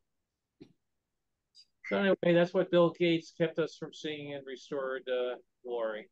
So, Darren, I've one of my workbench recovered for a client, no backups, everything the family saved. Yeah, there's a neighbor of mine down the street, really nice people that came to me and said his computer died, and he had his daughter's wedding pictures on it. Do you have any copies? No.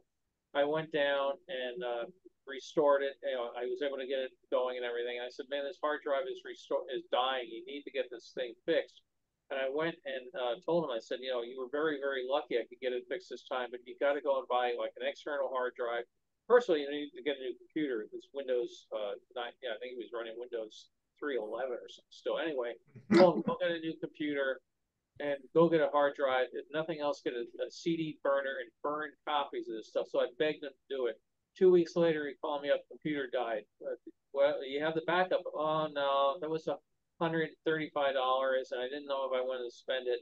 So I went down, and I got it going this time, and I said, "This is it. Time out. I am never doing this again."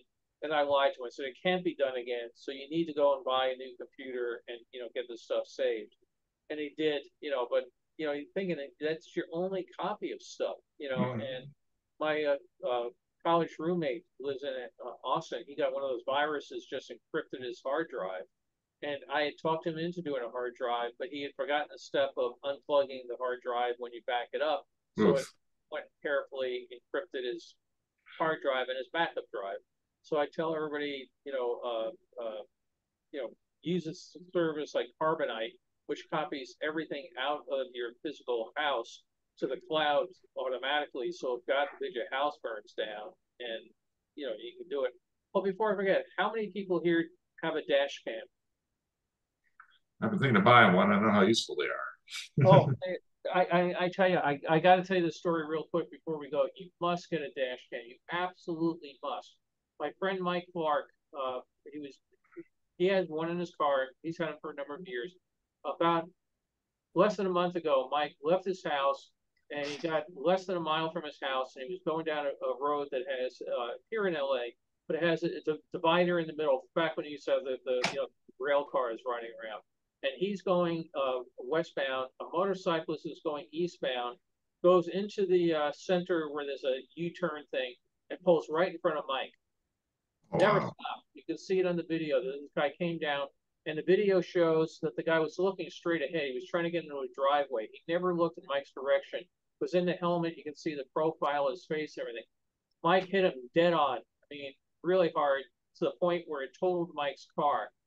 The guy they didn't think was going to live, and now they think he may be a vegetable the rest of his life. Mike had the video that clearly showed he was going down the street, and he's going like 30 in a 35 zone. He's not changing lanes, doing anything stupid. And it showed that the motorcycle guy hit him. Well, if the guy had died, Mike could have been looking at vehicular manslaughter charges, totally not his own fault. The guy's family could be suing everything. Now he shows the video of the police. They go, "You're off scot-free." He showed it to the guy's insurance company, and they said, "Yeah, it was obviously our client's fault. What do we do to replace your car?" And he just picked up his new car this week. Oh. All because he had $150 or so dash cam in his car. I've got one in my car. Carol's got one in her car. The one I use is called a Rove, R-O-V-E. It's a 4K camera. It costs about $90 on Amazon. It can make all the difference in the world for an insurance claim. Like I said, you could have somebody suing you for everything you own because you took out their loved one for $100. I'm just begging everybody because I go to probably 10, 12 accidents a week. And it's always he said, she said. He pulled out in front of me. She cut me off. And I said, I wasn't there. I can't tell you who did it. We'll look for witnesses. We'll look for cameras that are in the area to try to back up your story. If you have a dash cam, and if you do something stupid, you just say, I forgot to record that day. Sorry, But I mean, please, everybody, I beg you, go and get a dash cam. If there's anything you get out of these Saturday talks, the way people drive these days, you need to have one. So 2 weeks from now when we're back, I hope I ask how many people have a dash cam and everybody puts up their hand. So where does it record that video to? What's that? Where does it store the video? On the dash cam, they're really neat. They're small devices like mine is yay big. It goes up on the windshield, up near the rear view mirror. Mine has a 32 gigabyte card in it, and it just goes on a cycle. When it gets full, it takes the oldest video and deletes the oldest video and records a new one and just goes like that. So when Mike had his issue, he just popped the 32 gig card out of his, downloaded the computer, and you can watch it. So again, it's the way, and you can get all sorts of options. The one I have, you have an option. Do you want to record all of your telemetry data on the video? So on mine, it records that I'm going 33 miles an hour, and it's this time of day and everything. You can have it where it records that just in the data file, so it doesn't show on your video. You can record sound or no sound. You can do all sorts of stuff. Just plugs into the cigarette lighter in the car. If you want to, it comes with a kit to hardwire it in.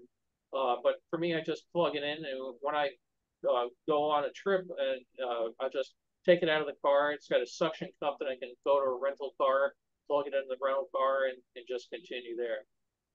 How long of a video will it store at 32 gigs? 32 gigs stores about 12 hours or something like that. Again, it's 4K resolution, so it's very high quality, but it's probably more than 12 hours. When you park your car, do you worry about a theft, or do you take it out? No, I when I first got it, I took it out and I put it back and took it out and put it out. And I one of the things I realized from the LAPD work is I've never had to take a report of a stolen webcam. So that's not what they're stealing. They're stealing everything else. But I take a lot of reports of stolen stuff and never a webcam. Sometimes I would realize it's in the trunk. I forgot to take it out, and I'd be paranoid. That's when I'm going to get hit. But it's very small. Carol's is a little one about yay big up there. They did do a really great job. And like I said, I have it where it records the sound on it. So if God forbid I ever get into an accident, I can say I wasn't distracted. I wasn't on the telephone. I wasn't, screaming at the kid in the back seat or anything like that. because I posted one of something that happened. Somebody cut me off, and he said, "There's never a cop around when you need it." Well, it turned out there was a cop behind me, and he pulled the guy over that cut me off. And I posted online, and one of my friends was like, "Oh, I can't believe you're listening to ABBA." You know. See, my cigarette lighter is a full-time use. I have a Garmin GPS plugged into it. Well, you don't have to. The plug I have in my cigarette lighter is got two outlets in it. One goes to the GPS, and one goes to the what do I have? Well, this car has the GPS built into it. It's other cars. You can get them with 2-3 adapters that plug into. Oh, the other one I charge the iPod with. So, I just have the adapters plugged in there. They work really well. How many people have cigarette lighters in their car? Almost everybody does still these days because they're now auxiliary power outlets. Exactly. You're hidden in your center console, so they're not actually a cigarette lighter. But yeah, I mean, I have all that. Yeah, okay. I thought you meant like a physical. Yeah, you want to have you have lighters. Almost every car still comes with a 12-volt cigarette outlet for people plugging in accessories. So your model is called a Robe, R-O-B-E? R-O-V-E, yeah. B, like Robe. R-O-V-E, like you're roving around. Like Rover the dog. A Rove, R-O-V-E. Mm-hmm. Yeah, Romeo, Oscar, Victor, Echo. Now, that's good advice for somebody that works with the police.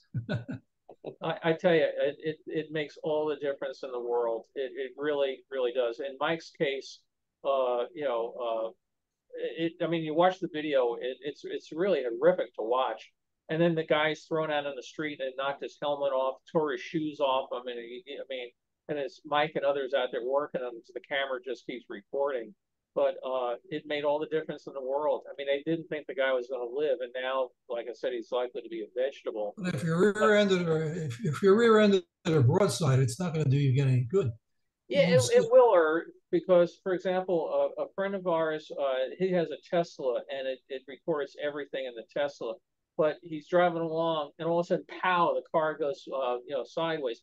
He was able to show that he had a green light. He drove along. He went through the green light. And now he gets thrown off to the side. His Tesla was destroyed. But he was able to show I had a green light. The guy that hit me broadsided me went for red light. So again, he had zero liability. There are ones like my Robe actually comes with a kit to put a camera in the back window. I can't do that because I have a convertible and that makes too much trouble with the cables and everything. But they also will have sensor. If you hardwire it in, they have a sensor, so if somebody bangs you in a parking lot, it could be recording constantly, for like 30 seconds. And if it bangs, it'll lock that video in.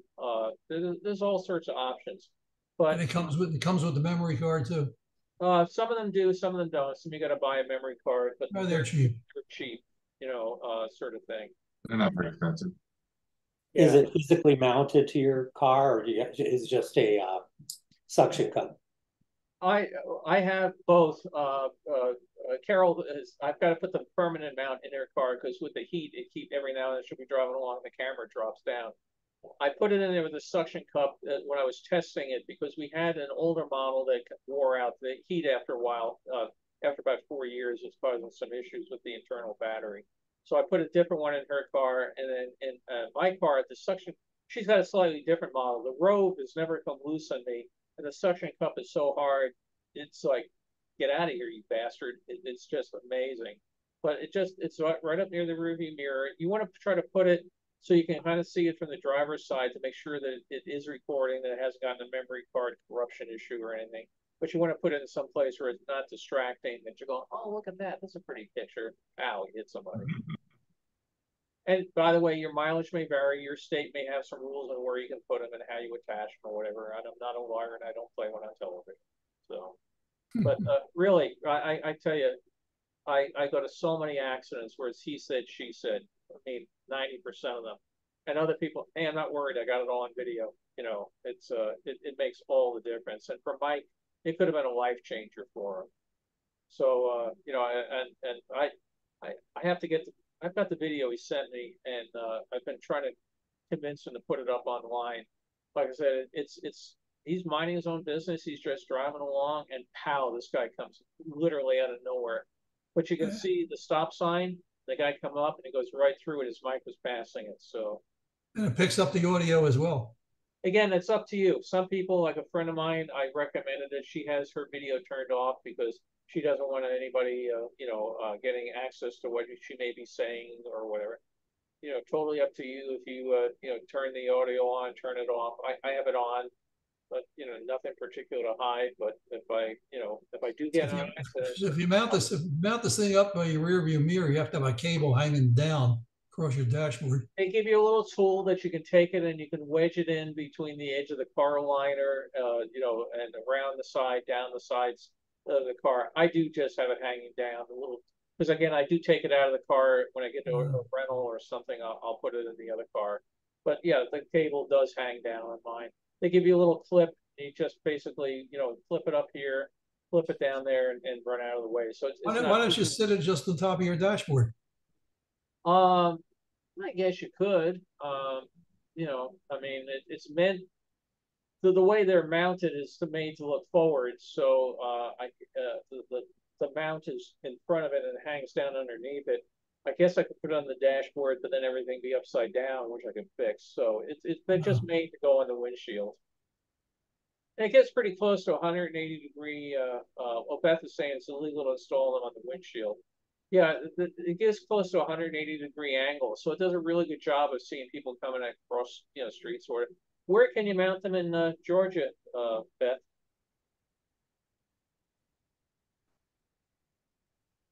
Looks like either on the dashboard or maybe behind the rearview mirror.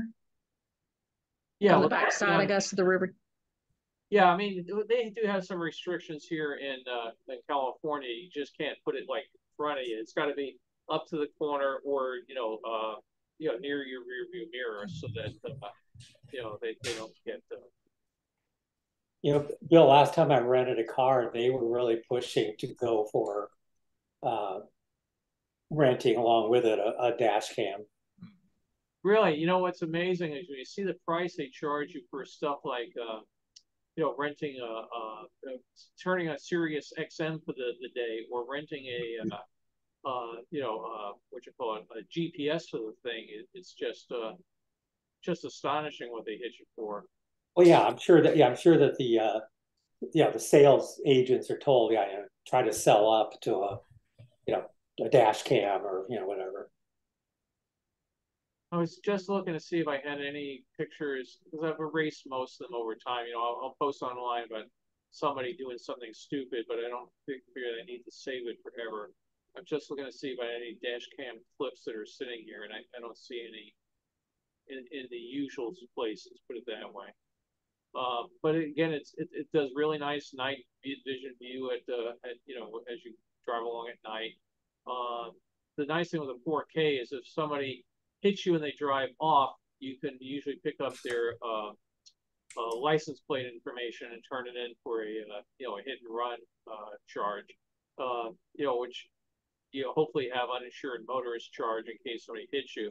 But it is a lot more satisfying to be able to say the guy that hit me was his license plate was XBC whatever, as opposed to I don't know. Yeah, next time maybe I'll just take some footage of driving around or whatever. But again, they are really, really, a super way to do it. So, well, I hope folks have a good weekend. Next week will be somewhere, I think on Saturday, we may be at Whidbey Island or someplace else in Seattle and going to enjoy it. And then in 2 weeks, I plan to have more movies. Again, I will try to finish restoring the HemisFair. I have a ton of 64 World's Fair stuff that has come in. And I'm just looking at films to the left of me, films to the right of me, and it's a disease. Hey, I like I've mentioned before, I enjoy it. I'm doing this stuff and working on it and everything. It takes your mind off the day-to-day stuff and like the terrible stuff the poor people are going through in Hawaii right now. Just god awful. Carol and I went there when I left Warner Brothers and I left Disney before I went to Warner Brothers. We went to Maui, went to Lahaina, and had a really nice time and memories. And you just look at it now and it's just horrific to see what's happened. So encourage people to make donations if you can to the various relief funds. CNN on their website has a link that you can go to and make a donation there. So it's just I can't believe an entire town is gone. You know, I've had to evacuate neighborhoods and I've seen an entire street gone, but I've never seen an entire town. So it's just mind-boggling to me. Yeah, how you rebuild and how you recover from that. It's wow, just too much. Our family was there for Christmas, and the condo behind us caught on fire, and the wind just took it out almost immediately. You know, I'm talking about in Lahaina. You know, so there's a big condo project in it. And it was lucky the wind was blowing, you know, out to sea, or you know, it would have happened back then. Because yeah, it's just that it's like that fire in Louisville, Colorado, you know, that just a spark, but when you get these big winds, man, it just fans the flames horribly. So It was a perfect combination of things going wrong, for the drought and the dry conditions, and then the wind from that distant hurricane. yes. And those poor people had nowhere to go. I mean, you know, here we have to evacuate a neighborhood. There's usually X number of roads out, and we don't get people trapped in their cars. We do get people, I don't want to leave, I can't make you leave. But there, all those people that were, you know, stuck on the road along the highway, and they had to jump into the ocean to survive. Yes. Yeah, that's one of the big things about Maui is getting around the island is very difficult. When I was still flying, I never laid over there, but more than once, the pilots, there was an accident on the main road or a fire or a landslide, they had to bring them in by helicopter or boat. Right. Island, yeah, because that was the only way to get there. A friend of mine that I used to work with, flight attendant, his brother got out. He was lived in line, and he got on his boat and just sailed out to sea. And my friend Darren couldn't get a hold of him for about 3 days, 2 days, whatever. Finally heard from him. Oh, wow. Yeah, I mean, it wiped that marina right off the face of the earth. Yeah. The communication towers got burned down too. So it made it really hard to reach people. Yeah, you know, it's interesting. On Thursday, I was on a call with the Public Utilities Commission for the state of California. They regulate all sorts of things, and one of the things they had 3 things on the agenda they were talking about, and one of them was self-driving cars. That in San Francisco, they've had 2 companies doing pilot drives of cars that have caused all sorts of problems with the San Francisco Fire Department, and the fire department doesn't want them. They park on their hoses and they just bang into things. But the Public Utilities Commission decided to let them do that. Another one was they were evidently AT&T has filed to abandon copper lines in the state of California, and they just want to go with cell phone service.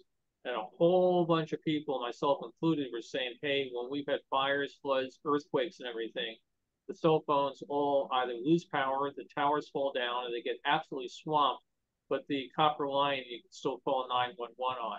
So I take a lot of ribbing from people that, you know, I'm looking at my phone over here that I'm paying $113 a month for a copper line. It's my alarm system, which can't be taken offline by Wi-Fi jammers, which people do use. And when we have had power failures and everything, the phone keeps working. So, but now the Public Utility Commission says, oh, that's okay. So it's that would be a big mistake. When I was in New York on 9/11 on a layover, our cell phones were useless. Yeah. And trying to find old payphone, you know, a lot of them were gone. There were still a few of them around, but the lines were a block long to use them. What kind of saved me getting a hold of my family back in California was I'd taken a tour, the previous layover, I'd taken a tour of the main library there by Bryant Park. And they had pointed out that Dozen had pointed out these hand-carved wooden telephone booths on the 3rd floor. So I didn't even know if the library would be open, but I went over there, and it was still open, and went up to the third floor, and I was the only one up there. Wow. I was a phone call from there. Otherwise, my family would not have heard from me for another, 2 or 3 days. We had the 94 earthquake. The cells towers just went out of service, like instantly. And I saw the copper lines, so I was able to. It was interesting. We had a next door neighbor, the lady that lived behind us. We didn't get along with too well at the time. And all of a sudden, when she found out I had a working telephone, she became my best friend. Then of course, when the earthquake was over, she reverted to her normal self. But I would have all sorts of people just line up at my front door to use their phone, and call your relatives, tell them you're alive, that sort of thing. So it was interesting. Oh. I had 3 numbers in the house at the time because business line, fax line, and home line, and 2 of the lines went out of service because the earthquake started a fire, and the fire burned out a telephone pole. And I live in an area with underground utilities, but the wires still have to come over the air before they go underground. And 2 of my lines came in on one, and then the other line came in on another one. And so 2 of them went out when the pole burned down, but I still had the one working line. So like I said, I keep it. I'd rather not pay for it. In the phone company, the cable company, we'll keep giving you, cable service, phone service. Well, the number of times I turn it on, there's no cable and no internet or, whatever. God forbid you need to call 911. So I'm going to sound, between my love of copper lines and dash cams and everything, I'm going to sound like I'm a paranoid freak, but I do believe in the ounce of prevention. Preparedness. It's the Boy Scout in you. It probably I just showed the HemisFair film because I was going to ask for a refund on my admission if I hadn't seen that. Oh, yeah. I'll give you back 50% of what you paid. Hey, Bill, before you sign off, do you have anything more about Glenn Barker? And have you talked to Sandy? And no, I haven't talked to her. I think folks might know Glenn Barker from Imagineering was a frequent participant on these calls. He died suddenly about 3 weeks ago, and I mentioned it on the one call right after that. It was just a real shock. Glenn and I had been talking. Glenn only lived about maybe 10, 12 miles from me, and we kept talking. We'd get together at retiree lunches and that, and I kept talking to him about, you got to digitize your family stuff while you got a chance. Your family photos. He had movies and really great stuff of building Disney World and Epcot stuff. Trying to get him to do. And we've got to get together. So I said, okay, I'm going to be gone for 2 weeks. So I was supposed to be going to New York for a trip. As soon as I get back, okay, we'll have lunch that week, and then get the word he passed away. So I don't know what it was. Like I said, I spoke to him about probably about 9 days before I got the word he was gone, and he was doing great. So it was very sudden. Whatever befell. Oh yeah, it was his heart. And I was just curious. It sounds to me like he was at Disneyland with his granddaughter's 9th birthday, and got off a ride and told Sandy everything sounds great on the ride, and then collapsed. That's what I got from it, but that's what I was going to ask you to verify, to see if that's what actually happened. But man, I would think Sandy would be very anxious to talk to you about trying to organize and get Glenn's stuff digitized and all. Like, she's I'll have to reach out to her. I haven't wanted to bother people when they go through something like that.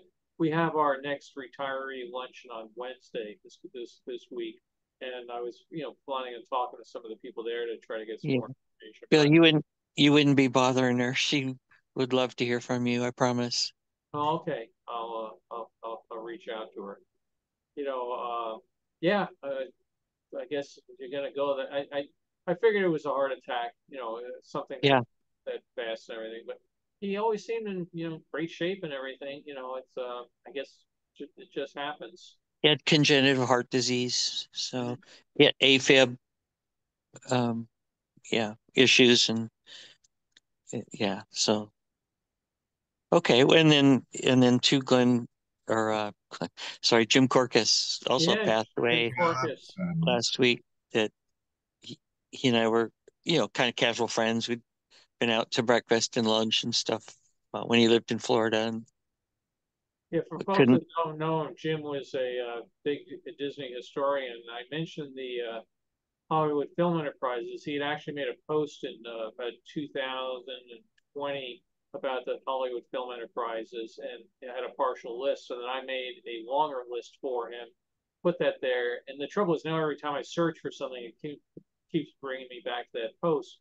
But I was working on finishing this updated thing to add to that post, and then got the word that Jim died. He had colon cancer, and really, it was another loss. He kept trying to fight it, but by the time he found out about it, it was too late. Yeah, through his lymph system and his whole body, just and he wasn't even in there for that.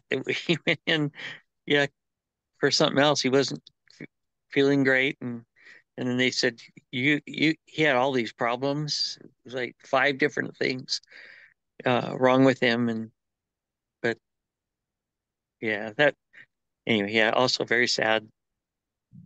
Yeah, you see these things happen, and you go, I don't know if being a Disney historian is a good thing these days. Somebody has it in for us. Yeah. So I'm planning on hanging around, Tom. I hope you do too. What's that? I said I'm planning on hanging around. I hope you are too. Well, we'll see. I had a Widowmaker heart attack a few years ago, so I shouldn't be here.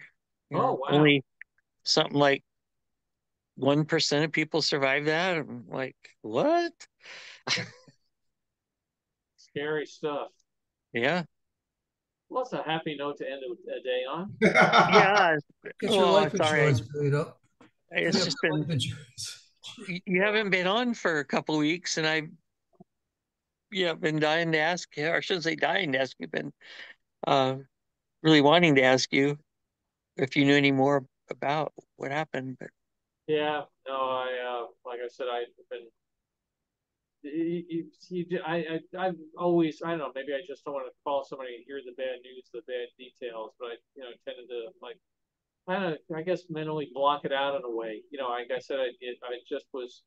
Well, I was really looking forward to getting together, and I mentioned I could loan them a film scanner because I have 3 Nikon full scan scanners, and I generally use 2 of them. I have one just in backup, and I said, I'll bring over, loan you a scanner, teach you how to use it. Yeah, that'd be great. Okay, we'll do that.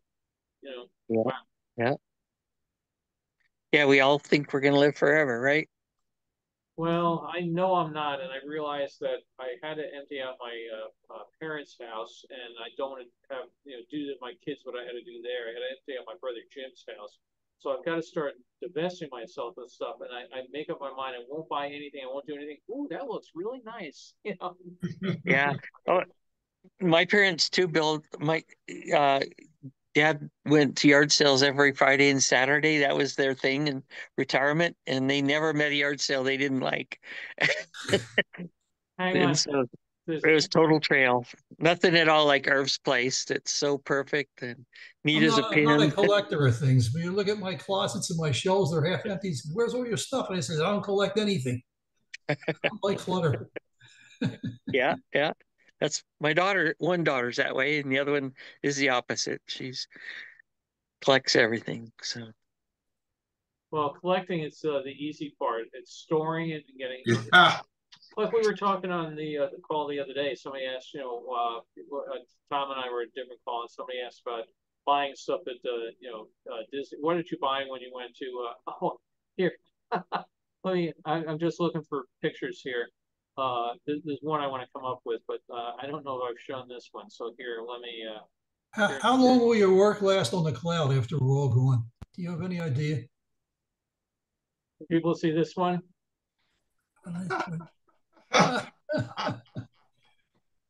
So let me see. That'd be you, Bill.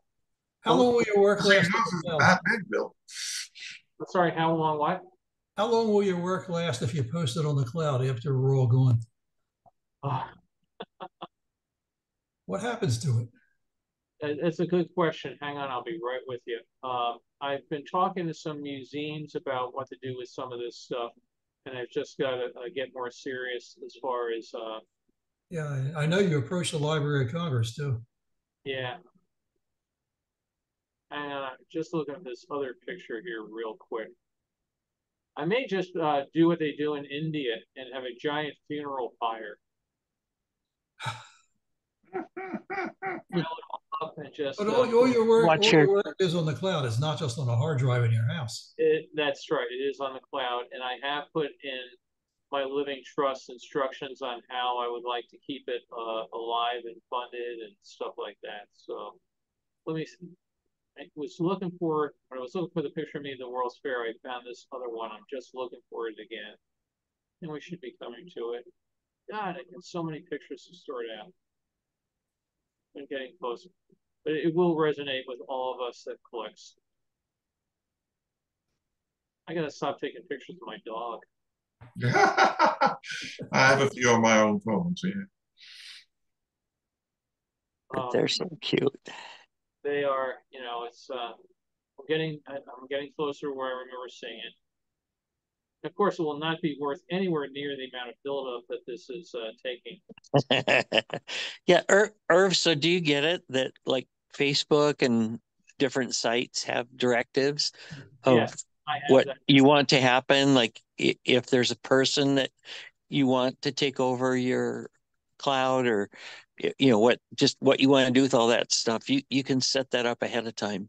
Yeah, I have that done. Okay, here, let me enlarge the picture and let me share it, and I think we will all get a kick out of it. Here, share screen. We're getting into your lunch hour here, Bill. Oh my goodness. Oh, yeah. I think you showed us this once before. This will be all yours. And that's Yeah. just the storage shed, not the garage at his house. That's the Yeah. garage house. Right. I had a storage unit and I got tired of paying for it, so I put it in the garage. And we had flooding a couple weeks ago, and I've got stuff sorted out, and I've got to sell on eBay, sell on eBay, sell on eBay. But I've got trips coming up, and you have to start arranging when you sell it on eBay that it ends, because you know if it goes for 7 days and then somebody buys it and they still have 10 days to pay for it, you know you can't be listing anything when you've got a trip coming in 10 days. Or so I'm working on it. Yeah. Yeah, I mean you just never know. You know, you could have what happened to Glenn happen to you. You could be driving in the street, somebody comes through a light, takes you out. So you know, but I do have a thing in there how to keep worldsfaircommunity.org alive, and you know that sort of stuff. Yeah, but if you're going to go, that's the way to go. No suffering, no long-term care, no nursing homes. Right. You got to be lucky the way you go. It's just like some ice cream in the freezer I'd like to finish first. Always. Yeah. Well, so see you in 2 weeks, and I hope everybody does well. 2 weeks or next week? What's that? 2 weeks or next week? 2 weeks. Next week I'm in Seattle. I can't make it in 2 weeks. I got the grandkids coming down. Oh, well, then we'll call it off. So Hey, we want, at least you can come on long enough that we can meet them, They're right? coming down from Jersey and visiting me down in North Carolina. It's their annual trip down there. Yeah. Well, Irv, jump on so we can meet them. Yeah, they're 12 years old already. They're twins. Yeah. we'll have a great visit with them. Jump on so we can meet them and say hello, and then get back to being granddad. Yeah, Tom, I won't be on the Thursday call because I'll be on my way to the Burbank airport. Oh yeah, that's right. Yeah. Well, I hope you have fun. And hope maybe you can meet up with Rob and see a fun show or something. Yeah, Do you plan on going to Seattle Center while you're up in Seattle? We might. We've been there a number of times. So my daughter always likes to go out there and go to the gift shop and hold up pictures of my books and send pictures to me. I said, you know, I'm glad they're on sale, but I hope those aren't the same two that you held up, you know, 3 months ago. She gets a kick. She goes there with friends, and you know I'm very proud of her, and I'm glad she goes there with her friends and tells them, "This is my dad's books. He wrote." Yeah. it's endearing. So yeah, I mean, if we go, I've got to go ride the monorail and do all. There's the list of stuff we do every time we go. So I don't know if we're gonna go this time. I told him, like, he went to go on something called the Cascade Loop, which I guess is about an 8-hour drive, and I said I would really prefer more of drive for an hour, get out and look at a waterfall, or go to some store, some picturesque village and get an ice cream, as opposed to drive 8 hours and be looking at things out the car window. I'm much more. Have you taken that Seattle Underground tour? Oh, No, did not. That's yeah. fun. I don't know if they still have it, but I took it. That was well worthwhile. yeah, I loved it. What kind of stuff does it cover? well, there was a whole. It explains why there's an underground, first of all. They lifted up the streets one level because of flooding.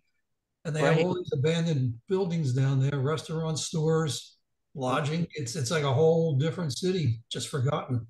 Yeah, yeah. It's in one of the Night Stalker movies. They have lots of funny jokes too, so you'll love that part too. We'll have to give that a try. And like I said, we're just going up to see them and meet her new dog. And when she left here, we've had her old dog, who's I'm looking at right now, here for years. And we just Carol became very attached to the dog, and we convinced Margot that the dog would do better here living with us and our other dogs. So Bailey is here at my feet. So Margot just about a month ago got a Bailey clone. Bailey's now 8 years old. This other dog's 6 months old. And Margot had forgotten the fact that when we got Bailey wasn't housebroken, and Dad took care of that. So now the new dog, Max, is not housebroken. So when I get up there, I hope to give her a few pointers on dealing with that issue. But oh boy. Yeah, but it is interesting. They're both Maltese Shih Tzu mixes. They look very similar. And she'll send us a video on the characteristics that they have. Like, they both would grab something and shake it very hard from side to side, which they would do to rats in the real life and break their necks. The two dogs who've never met, they're 1,000-mile apart, and they both take the toys and are doing the same thing with them. So it's very interesting how you can see breed characteristics. So. Well, I'm going to go off to lunch, and I hope all are doing well, and we'll see you in 2 weeks, and we'll see Irv in 3 weeks. So, Boy Scout camp in 4 weeks. So, have a good time in Seattle. For 4 weeks, I'll be in Myrtle Beach, and we'll see me then either. Well, have a good trip. Talk to you all in 2 weeks. Or 3. Thank you. Thanks for everything, guys. Nice talk, Bill.